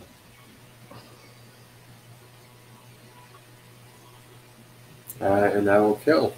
Yep. See, by the looks of it, from this point of view, what are we saying? That he's actually done the Palace Guard Horde just needs to. The sharpness one could just run into the other side of the table. Yep. So that's Yeah, he can 4 run straight over away. there. He's guaranteed 4. These guys can stay over there. The one on and then 13 you just- damage, are they in range of the Morax? They are. Alright, so that's what So you do. You send them in, don't you? Bane chant them. They should be out of rally range and just hope for the day. So they're out of rally range as well. I Oh, think they are. In we go. Main train's coming. They are in rally range. Oh, they are. Yeah. Alright, just roll good. It's fine. that's it. Just roll good. And they are hindered. It's edgy. Mm-hmm. Alright. I'm looking at like 12 and a bit damage. 12 damage. Need a 7. Sounds right. 5 twice. But that's if they're Bane chanted, right? They have to be Bane chanted first. Yeah, yeah. With that being You don't throw a changed, broomstick at the drum as well. But I think he's protected. If you notice it, I think he's protected both of those Palace Guard hordes because nothing can see them. Yep. So he has got a guaranteed unit strength 8 going into turn 6, isn't he? You've got to boomstick the drum as well, which has got to do it. Yes. Yeah. It'll make That's a huge unit difference. strength. It's a unit strength and it's 2 extra nerve on the Morax. Yep. And you're not really going to kill the long axe anyway. After this, who cares about the boomstick? That's all it needs to do. Yeah. And don't worry, the Silver Bees, the way they're going, are going to kill those long hacks. Easy, aren't they? I'll probably bring the bottom right mage down to do the same thing as well. Yeah, so that's the boomstick. So you use him to shoot the war drone. And then this guy over here, I guess, shoots either backs up shooting the war drum or takes a pot shot at the Crudger or the long axe. I would back up the loot, because if the loot fails, then you'll want to have a backup of the wizard being able to. Yeah. Boomstick Just in case. If the Bane chant fails, Bane chant the Palace Guard. If not, put your extra lightning bolt into the war drum and make sure that's dead. Right. Hey, Bane chant. It looks like What's he gonna do? he's already been chanted. He's now shooting this wizard at the war drum. He's doing it. He's doing it. He's got 2 hits and 1 wound. That's not a great chance for a kill. Nope. He's got the boomstick. Go on, boomstick. He can do it. Mike, you're getting a shout out in the comments, just so you know as see. well. Hi, Steve. I think somebody may be on the bourbon as well, I think. Another All 4 caps. wounds brings it to snake eyes. Boom. Yeah, it's good target allocations, that.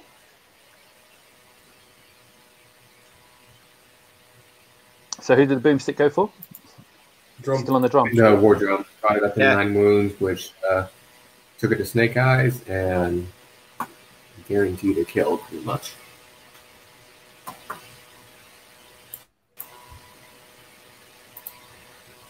Yeah. Here come the dangerous Silver Breeze.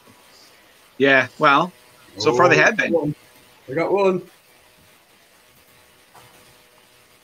It's only a what? That's So only a so 7, far, isn't it? Matt, Keith has as much unit strength scoring as Matt has total left.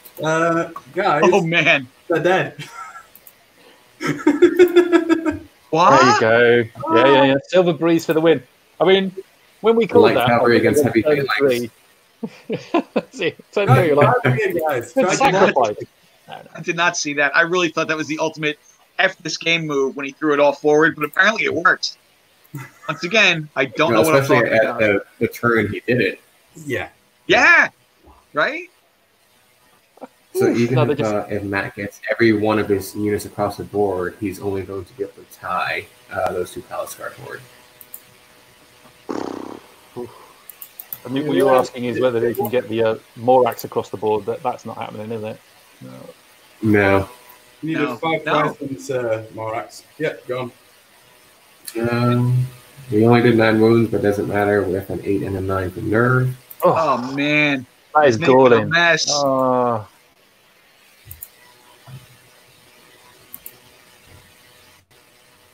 That's a 6-unit strength Matt just lost. Yeah. So at the beginning of the cast, we joked, wouldn't it be funny if the Silver Breeze killed something? Right? Well, admittedly, all Look at that right. 3 silver build units are dead. Right flank completely. Oh wait, he's won the right flank. Right? But it was like a front charge too. We were told, well, I got a rear charge once, and then stop it. Front charge. Come out and box me. It's a good learning point here, is that you've got these Quadras on slashers have had 1 combat so far against the Silver Breeze cab. 2, I suppose, if you got flank charge onto the Silver Breeze. Well, they're not making their points back, are they? They may kill this Palace Guard Horde now. They weren't even getting their points back and just like board control, threatening. No. Because he kept them behind his lines pretty much the entire time. And it's funny, we talked about around turn 3, which I don't know what turn we were on, at the real turn we were on, but about land him up in the front, really force the issue. He could have moved up and had all the Silver Breeze within 20 inches of him and not been so aggressive and still made him move and still made him run. Right? Yeah. So, I think, as you had mentioned, Matt's not used to running this army. He is going to look back at this game and go, yeah, I probably misused these a little bit. Maybe I should do this and that, Yeah, I mean, I think Felix pointed out that he might have been a little gun shy after he lost some more X troops early. Right. Yeah.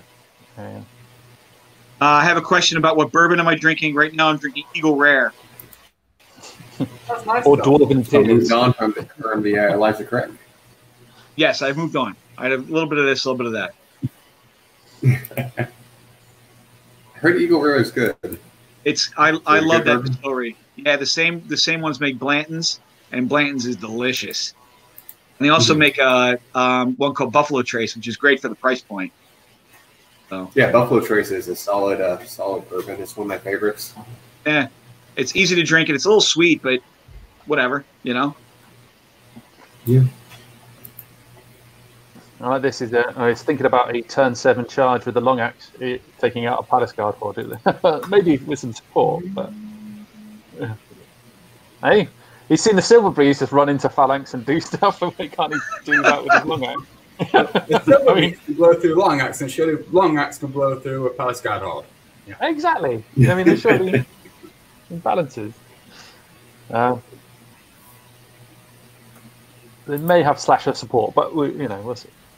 Okay, so you're Matt, and you're gonna hope to pick up, let's say, some cheeky stuff here. You're hoping to pick up the 1 Horde of Palace Guard.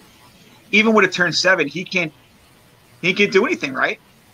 He doesn't have enough attacks to pick up either of the other hordes, and he doesn't have enough unit strength to compete. Yeah, he doesn't have enough unit strength to compete. His only option is to send both of the slashers over to kill one of the Palace Guard Horde, but in which case there's still a unit strength 4 Palace Guard Horde against a unit strength 3 Long Axe Regiment. Mm-hmm.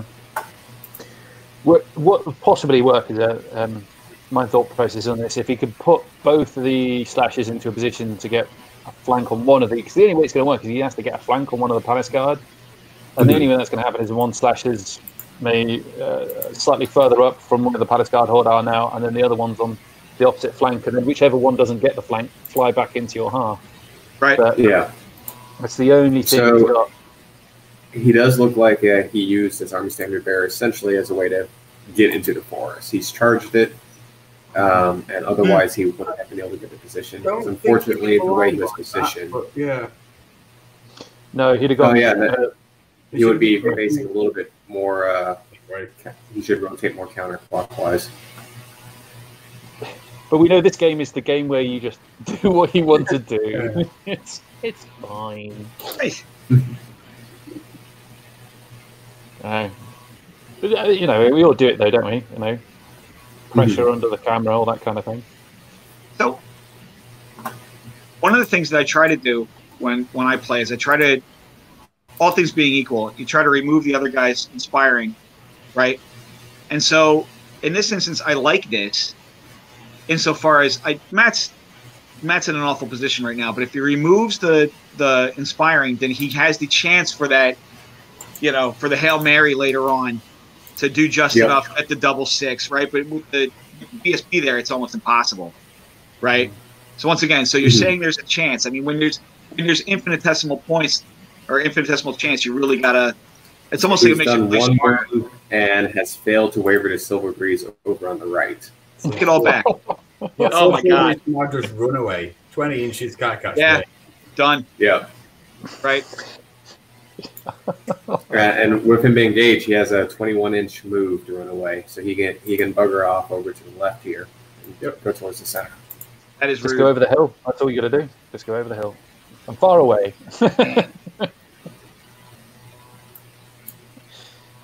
Those Silver Breeze, yeah.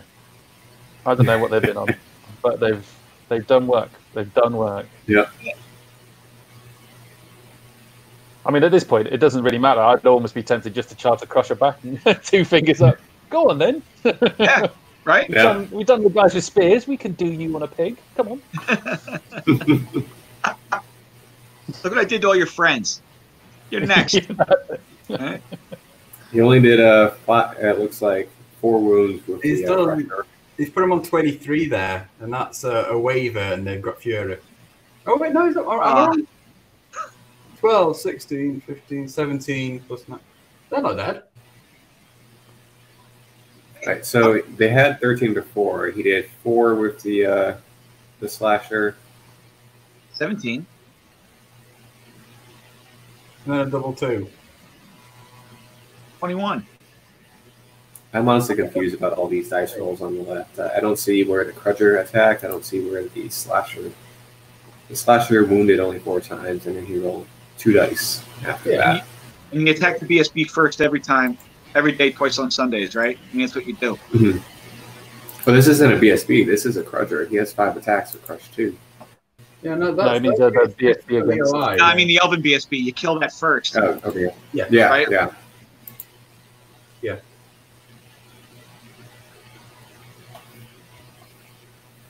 All right, apparently it's all right. Apparently, Palace Guard just have goblin nerves.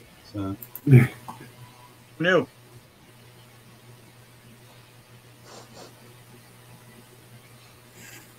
And it's happened a couple times, and it's always not been in Keith's favor. Right? He just picks units up, just whatever. Are we all wrong? I feel like we might all be wrong. I mean, this has happened multiple times. Very easily. Oh, Has he killed the BSB? He did 4 wounds and rolled a 7, which is not enough. Nah. Now he's over attacking the Mage with the Boomstick. He's done 1 wound and rolled a 10, so that should be enough to kill. Are you just going back over trying to work out the rolls that they have? Yeah. He only did 5 wounds with the slasher against the Palace Guard Horde, and then he didn't really roll the Crudger on foot. You know, he did. The Crudger got 2 and the slasher got 3. Oh, that's confusing. I don't understand what's going on. I Deconstructing a crime scene. No, he did do it, yeah. I don't know. Whatever. It's dead anyway. Yeah. Exactly. I mean, so he might have started rolling, and then they said, just give me double 1s, maybe? I think it is, because I think they're on 13 damage to begin with. Mm-hmm. He did 2 with his guy on foot, and then he's done 7. Well, no, he got 5 hits, followed by 4 damage, so that's putting him on. Oh, Matt used his skull pole. Yeah, no, they are. So I think what's happened is he actually rolled. If you go back to those rolls, he rolled 10 dice. He hit 7 times, rolled 5 to damage, but then realized he hit 7, so he rolled another 2. So that he got. Okay, that's right. Yeah. So he got 6 damage in total from that, and then he rolled 3 because he thought that's a crusher, not a crudger. So he's actually rolled 3 attacks for the crudger rather than 5, and got 1 wound from him. So that was 8. So that going on top, 21, 25. So he did do it, in a very Okay. weird way. Yeah. All right. Fair enough. That makes sense then. We got there. Yes. Oops. Right. So what have we missed then up until this point? Oh, is this just the Silver Breeze running away?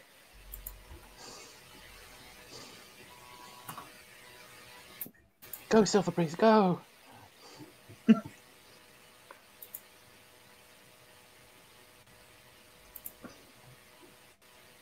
So, yeah. So at this point, for Matt, it doesn't look like you're going to win. So do you just try to kill as much stuff to get attrition points then? Yeah, as long as he gets that Silver Breeze out of the way. Even then, even if he kills that Palace Guard Horde with one slasher or both of them, it's not going to make a difference, is it? It's just going to come down to... Yeah, you'll get a point for each scoring unit in the opponent's ass, so you might as well just bug both them dragons out, I think. That's true. Yeah, it does give you a better scenario. And then and a Palace Guard could just move... I'll say just turn their butt to their crutchers and move forward and say, hey, if you want to charge me, you're giving up 2 bonus points from that 1. No, I think he'd always just turn both of those Palace Guard Hordes to face. Because then if he does take the charge and doesn't kill it and got a turn 7, then you've got a chance to kill both of them, if need be. I mean, it's probably worth more to get the 2 Crudgers into the other half than it is killing the Palace Guard Horde, because what's that going to be in terms of attrition? 1 more point? Or is it going to be 2 for the 2 slashers? Yeah. I mean, he could charge 1 Palace Guard or 1 Crudger into each one, roll. Now, even if you roll 10 attacks and 10 wounds, you won't be able to kill them. Depends what nerve they think they are, all right? That is very true. Well, we have a comment in the chat that says Brutal killed the Palace Guard Horde, but I don't know what has Brutal over there. The skull pole. The Orcish skull pole. Oh! Yeah, The forgetting the 2 hits is what really threw me off on that. So I wasn't able to keep track of the Got it. of what was rolling where. All good. It didn't help that I think he rolled only 3 when he should have rolled 5 for his Crudger, but hey, it's... Yeah. That's where I missed the first 2 damage, and then obviously the third I added up to 23, and then I was like, oh, I didn't even do that. Yeah. I could be completely wrong anyway, so it doesn't matter, right? The important thing is they're dead. They're dead, Jim. Yes.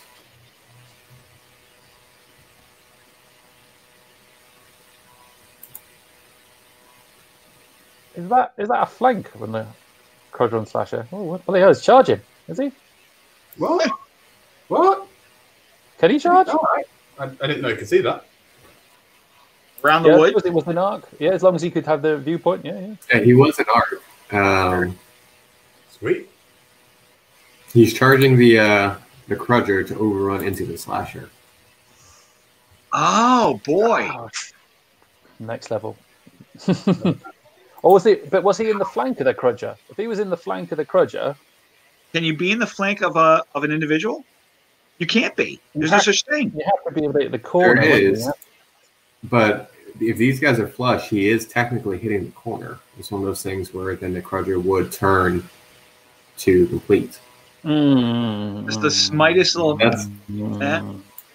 but at the same time, the Crudger's flush, which is there was a ruling back in 2nd edition where if you're flush, you can't hit a corner like that. You have to declare it, I think, in this rule set that you're actually touching the unit. Because otherwise, there is an infinitesimal, tiny little corner, isn't there, that you could have run into. In the big scheme of things, when you're playing on a tabletop, does it matter that much? What do you mean? I mean, just in terms of when you take a look at this and you can say, okay, I want to touch your corner. Mm-hmm. You could spend 2 hours arguing about that, or you just go, sure. Yes. Right? Yeah. You know? Yeah. I probably should have had him back. You know, I mean, that's usually how it ends up with me. I don't know, but.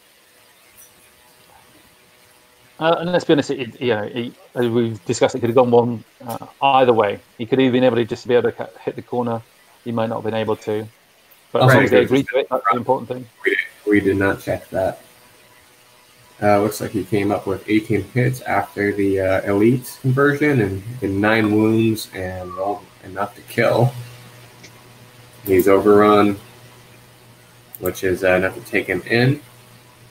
Now, even though he was technically in the flank leader point wise, overruns follow the same rules for Surge, so he does just help you from Do they? They do. Yep, that I know. There's something with that because separate Surge have the section for overruns is not sorry with the Surge charge. That's got a separate thing on the Surge bit itself that says that. It doesn't say that on normal charges, so you take the normal. Actually, you know, I am thinking of the FAQ from the 2nd edition. I don't know if they kept that. It's not as often as the 3rd edition, so because I've had it before where I've had that conversation. And a mate of mine said, "Oh, yeah, that'll never actually happen in game where you have to have both things at the same time happening." The next game, awesome, and look, it's happening right now. Right. So in that instance, it would be a flank. So you hit, and then when you overrun, you recalculate where you would be. Yes, that's the argument. Wow. I'm just checking what it is you said. That's if they. I haven't looked closely enough at the FAQ to see if they had kept that over. Sure. If I played an army that actually charged anything, I would know that. That's good. Words are hard. All right, there is a turn 7. Oh. So, did we miss how much damage that Crusher took? It looks like it took 7 damage. Yep.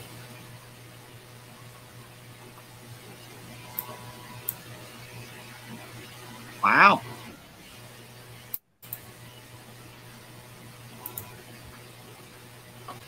I like it. It's playing scenarios, gone for the kills. I like it. Well, yeah, at this stage of the game, right? Get your attrition. Northern Kings rewards that, right? Yeah, yeah. I mean, if you're playing blackjack, it'd be a run away and not much happens. Yeah. Get stuck in.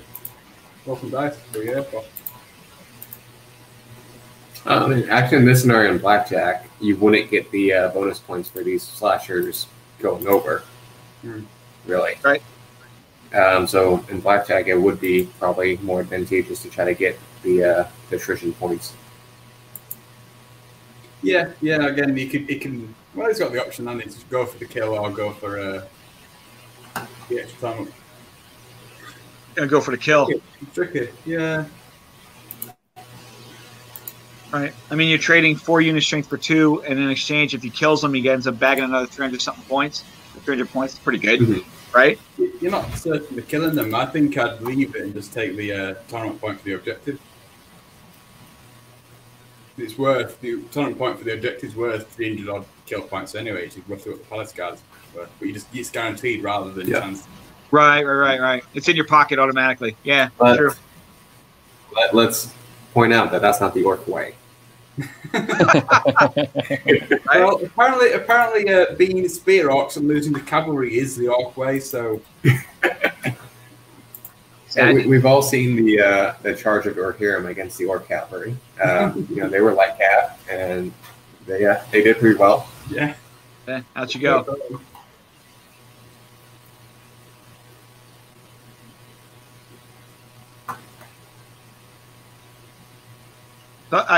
Really, nothing else really matters except for this, because nothing can hit anything unless he clubs this roll, in which case he would have the lightning bolt.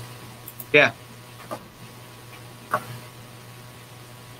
Yeah, I mean, there's potential. Oh no, there isn't. Never mind. I was going to say the potential for a draw, maybe. You pick up the silver breed, but you can't do that.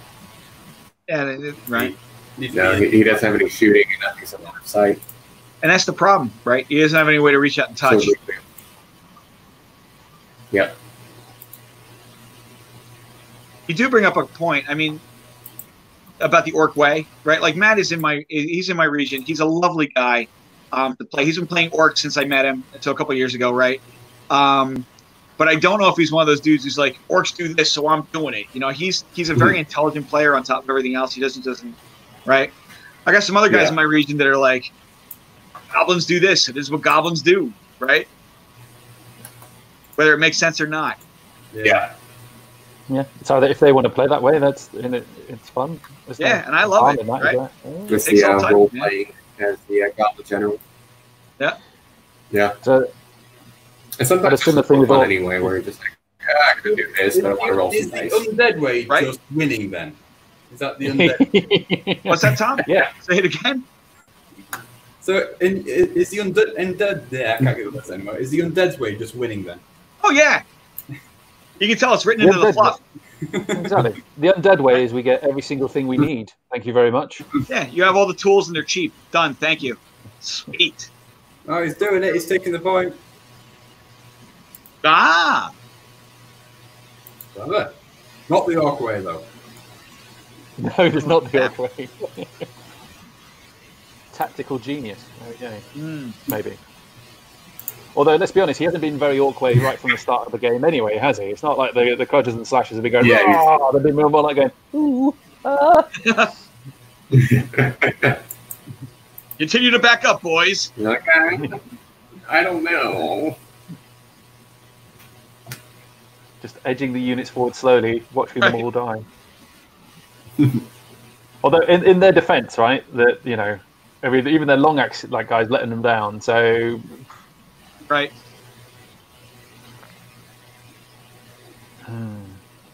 So he did do a wound against the over here. It looks like he he only did 8 wounds, so those guys will live. And people can unless against.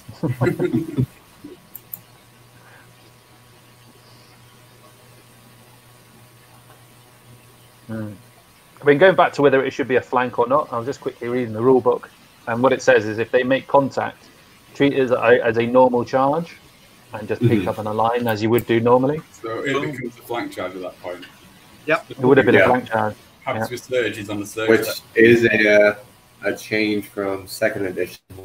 At least in the FAQ, they had it where if you overran, you treated it the same as the surge, where you align to whatever flank you hit. Yeah. So I remember me and Nick having a conversation that Nick was trying to get out of turn charges a separate rule. So you surge, you get your random overruns and this kind of stuff, all done the same way, so it's consistency. Rather than now where it can be like there, that'd been a real gotcha moment where you hadn't known about that rule. That's what happens. I've never got caught by the surge before. Like, oh no, you couldn't do that anyway. Right. But it does make. I mean, you're right. It should make sense. And picks up the slasher. Oh, boom! And that looks like game. Yeah. So right now we have 10 unit strength to 4. Yeah. Yep. Kills wise as well. What does it look like?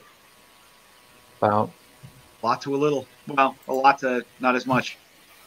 800 plus the 2 wizards, so 1100 possibly, and the battle standard. So somewhere around about 1200 for the elves, and then not much on the orcs, is there? Because those crushers are only 75 each, aren't they? So yeah. So that's 225 total. The long axe is like 140-ish. Yeah. And then the slasher is 300. So you're looking at about 800 left. Yeah. So what were you thinking? How do you think it could have been different? I reckon that Matt could have been a little bit more aggressive. I think the orcs needed to be a lot more aggressive earlier. Especially on the one side. Right, on the right-hand side, rush them down, kill everything in your path, and then turn. Right? Especially if you're going to deploy that way. Right? He had most of his units straight on the right, and he just kind of sat there. You know? Yeah. Because it looked like that was so obviously his plan as well, didn't it? So we have Keith here. Howdy. Here comes Keith. Okay, and Matt should be joining us shortly.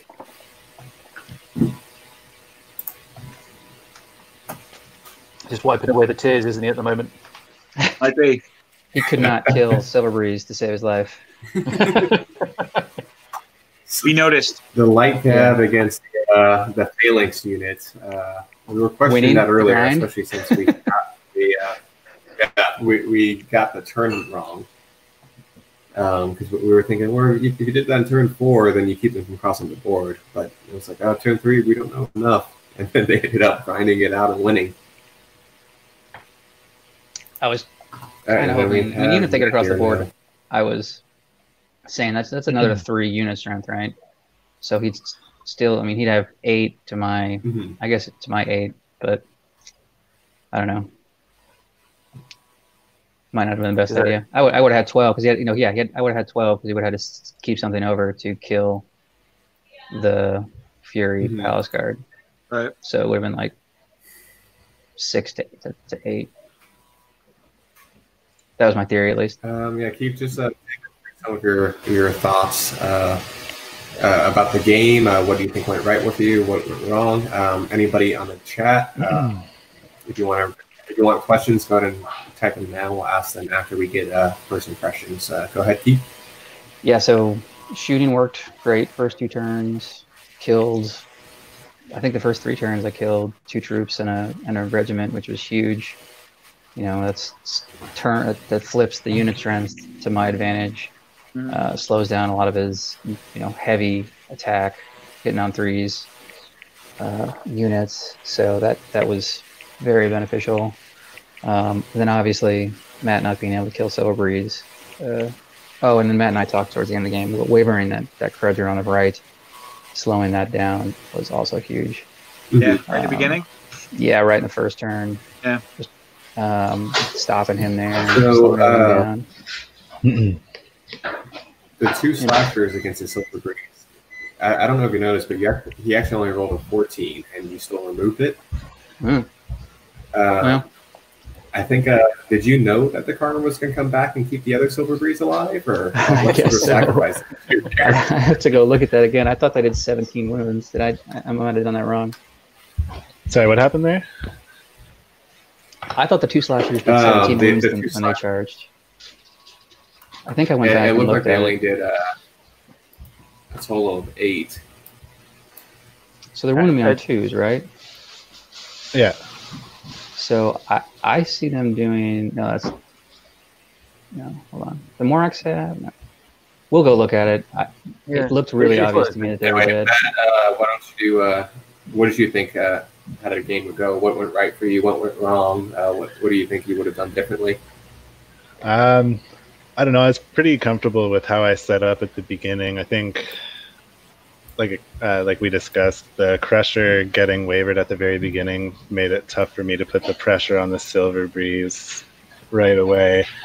And then, again, honestly, that side of the board just really flopped for me hard. The cavalry, even that one round when I went after all 4 Silver Breeze at once, I didn't get any of them. I was expecting to get rid of at least 2. We were too. Yeah. Yeah, and those last Silver Breeze just not going down at the end there. I just couldn't land the wound. My nerve just wasn't making it happen for me. And those guys going around the rock at the end and still not getting one last hit at the end of 7, it just really put the nail in the coffin on me. Those Silver Breeze were a thorn in the side. They were just, they should not have been where they were at the end of the game, but there you go. Yeah. Yep, I think the Silver Breeze was really the big thorn in my side. I was expecting those to be taken care of a little bit sooner, which would have let me get into the other stuff a little bit earlier. So just a little bit of unfortunate rolls. It looked like you were both playing the delay on one flank while pushing up on the other. And Matt, it looks like you were trying to delay on the left flank with your long axe long axe horde while you took care of the Silver Breeze. Yeah, that was the idea. Get in there, take care of some Silver Breeze, and start sweeping across. A little bit better.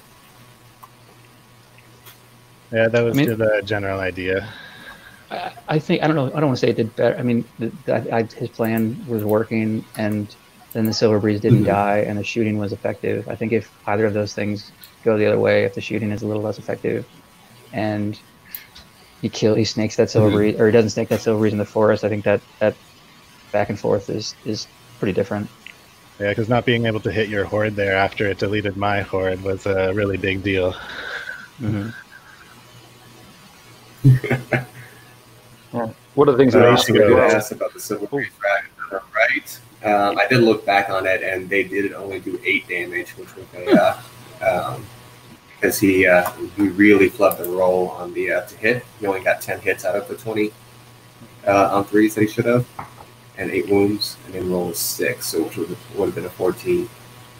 Weird. Like I said, it's like a sacrifice to keep the other guys alive. I'll take it. Well played. And then, So is that Did did I you accidentally roll too many dice or something there? Is that what happened? I think we counted the wounds wrong. No, You can rewatch it and then find out what it was. We went into a bit more detail, but it's fine. it looked to us like Keith picked up his unit preemptively. Like there would have been more silver breeze for you to deal with. Right. He's been kind. He's being a pal. Sorry. Or thank you. I did want to know about you playing your slashers a little bit more conservatively. It seemed like you kept on hiding them behind the lines rather than just going forward and accepting Silver Breeze charges. Yeah, which is a little bit different than what I normally do. Like in my past games, I've really been able to get in behind the enemies or by turn, or by be in the flank of enemies by turn 2. But I don't know, like I said, I was hoping to get my Crusher in there. Like my plan of attack didn't really get to go how I planned it at the beginning because of the waiver and all that. And I didn't want to send in, because only one slasher could reach down there at the beginning. I didn't want to send in one slasher, then have him get wasted. So I opted to play a little bit more dancey. Yeah, I was And Keith, is that something you were worried about with the 2 slashers there?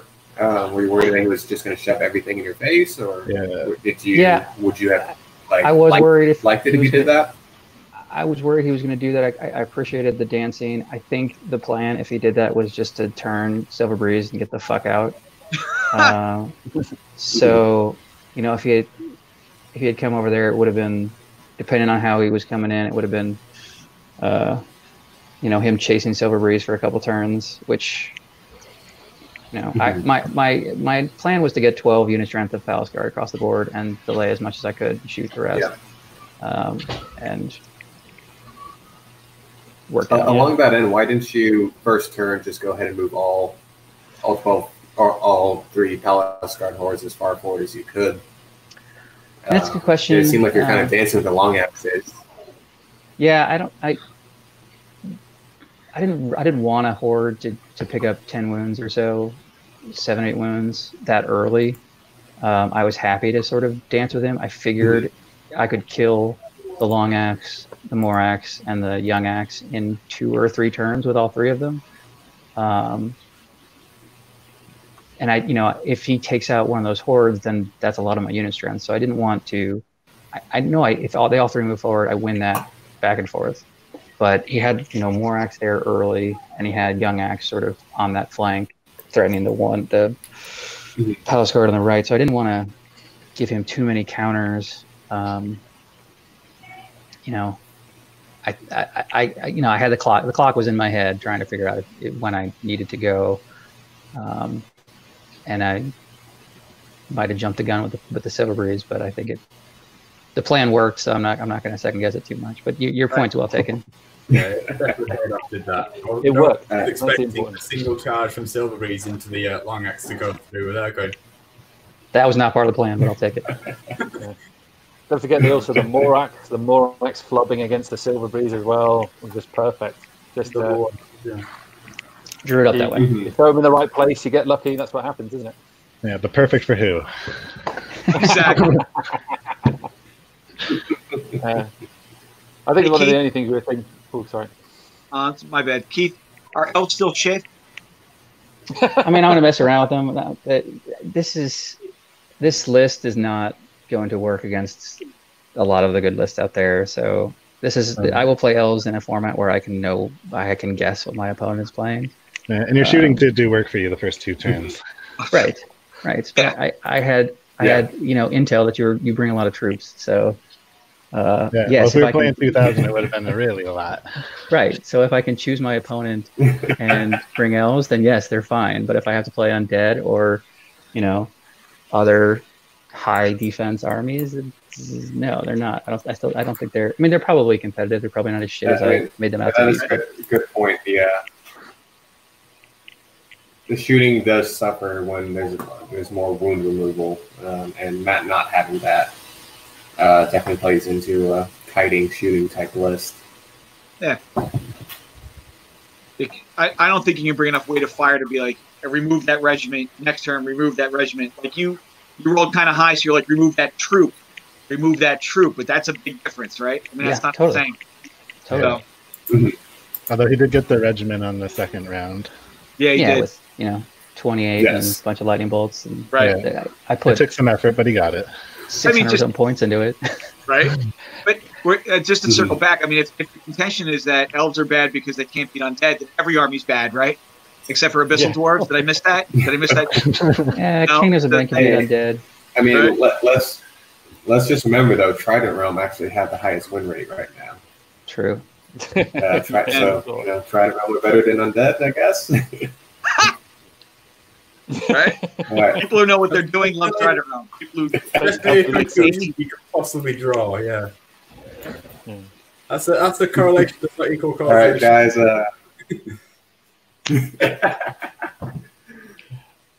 Do we have any closing questions or comments? Yeah, just from Matt, when you're deploying, it seems like you're really bunched up and like you're more reactive rather than planning out where you're going to be dropping stuff, and then that seemed to affect like your entire first two turns, because we were all there going, right, be aggressive now, get those dragons in, throw all your crushers fogs, go at him, and they weren't coming forward because there's stuff like that wardroom were a little bit too far back, which meant that you lost some more like troops. Stuff like you were just inside the that pond with a crusher, so it couldn't match up and get in the face turn one. There's lots of little things where like, do you think with the deployment it was a bit more reactive rather than planning out where things need to be to make use of that first turn? Well, when I started deploying, actually, I kind of had it planned out that I wanted to get my infantry, like, so they would be able to get up on that hill and get some bonus going. And plus, there's a little bit of clear path. And I know I had the obstructions on the right-hand side. I wasn't. My slashers were a reactive placement because I wasn't sure if I was going to be able to go around and maybe get in behind him, depending on how he went. But I just opted to put them over there, try and gang up on the Silver Breeze, and then my plan was to be able to turn and go sideways across the board, and because I figured he would probably be left with those hordes for his unit strength. But if I could find a way, or even if I have unit strength on my side of the board, I can send slashers to hunt. Or I don't know. That's kind of where my thought process was. That so. Yeah, I started off with a plan, but then it kind of turned into reactive placement. Yeah, it's quite strong. It's quite hard with lots of heavy infantry to fit them all into the deployment zone. I played with all before; they just seem to just take so much space. With only having one drum too, I kind of have to have my infantry in a decent place where the drum is going to be centered around them, and I also want the drum to be able to go where he needs to be as the battle goes on. So I guess that was kind of my thought process there.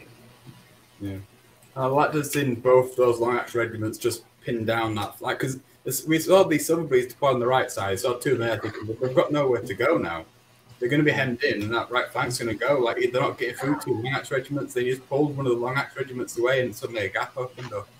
And I was wondering just why you pulled that extra long axe regiment away when they could just walk across their board and get that nice, safe 6 unit strength across.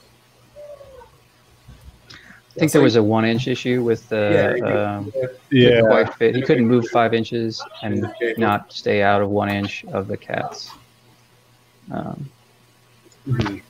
Yeah, I think I was. Yeah, there was some issues there with them being within 1 inch. I don't know. I think I was trying to go. We had taken a look at it, and it wasn't possible.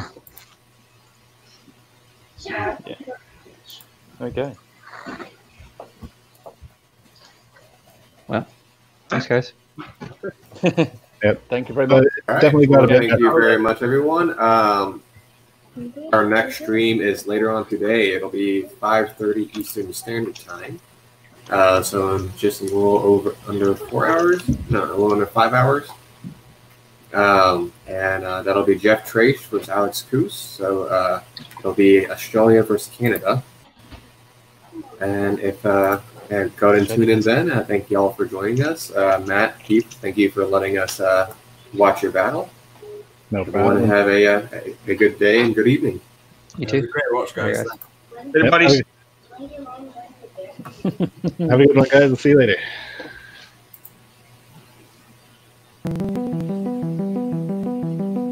Can you turn on the AC? It's breaking. Done. Well, Fine.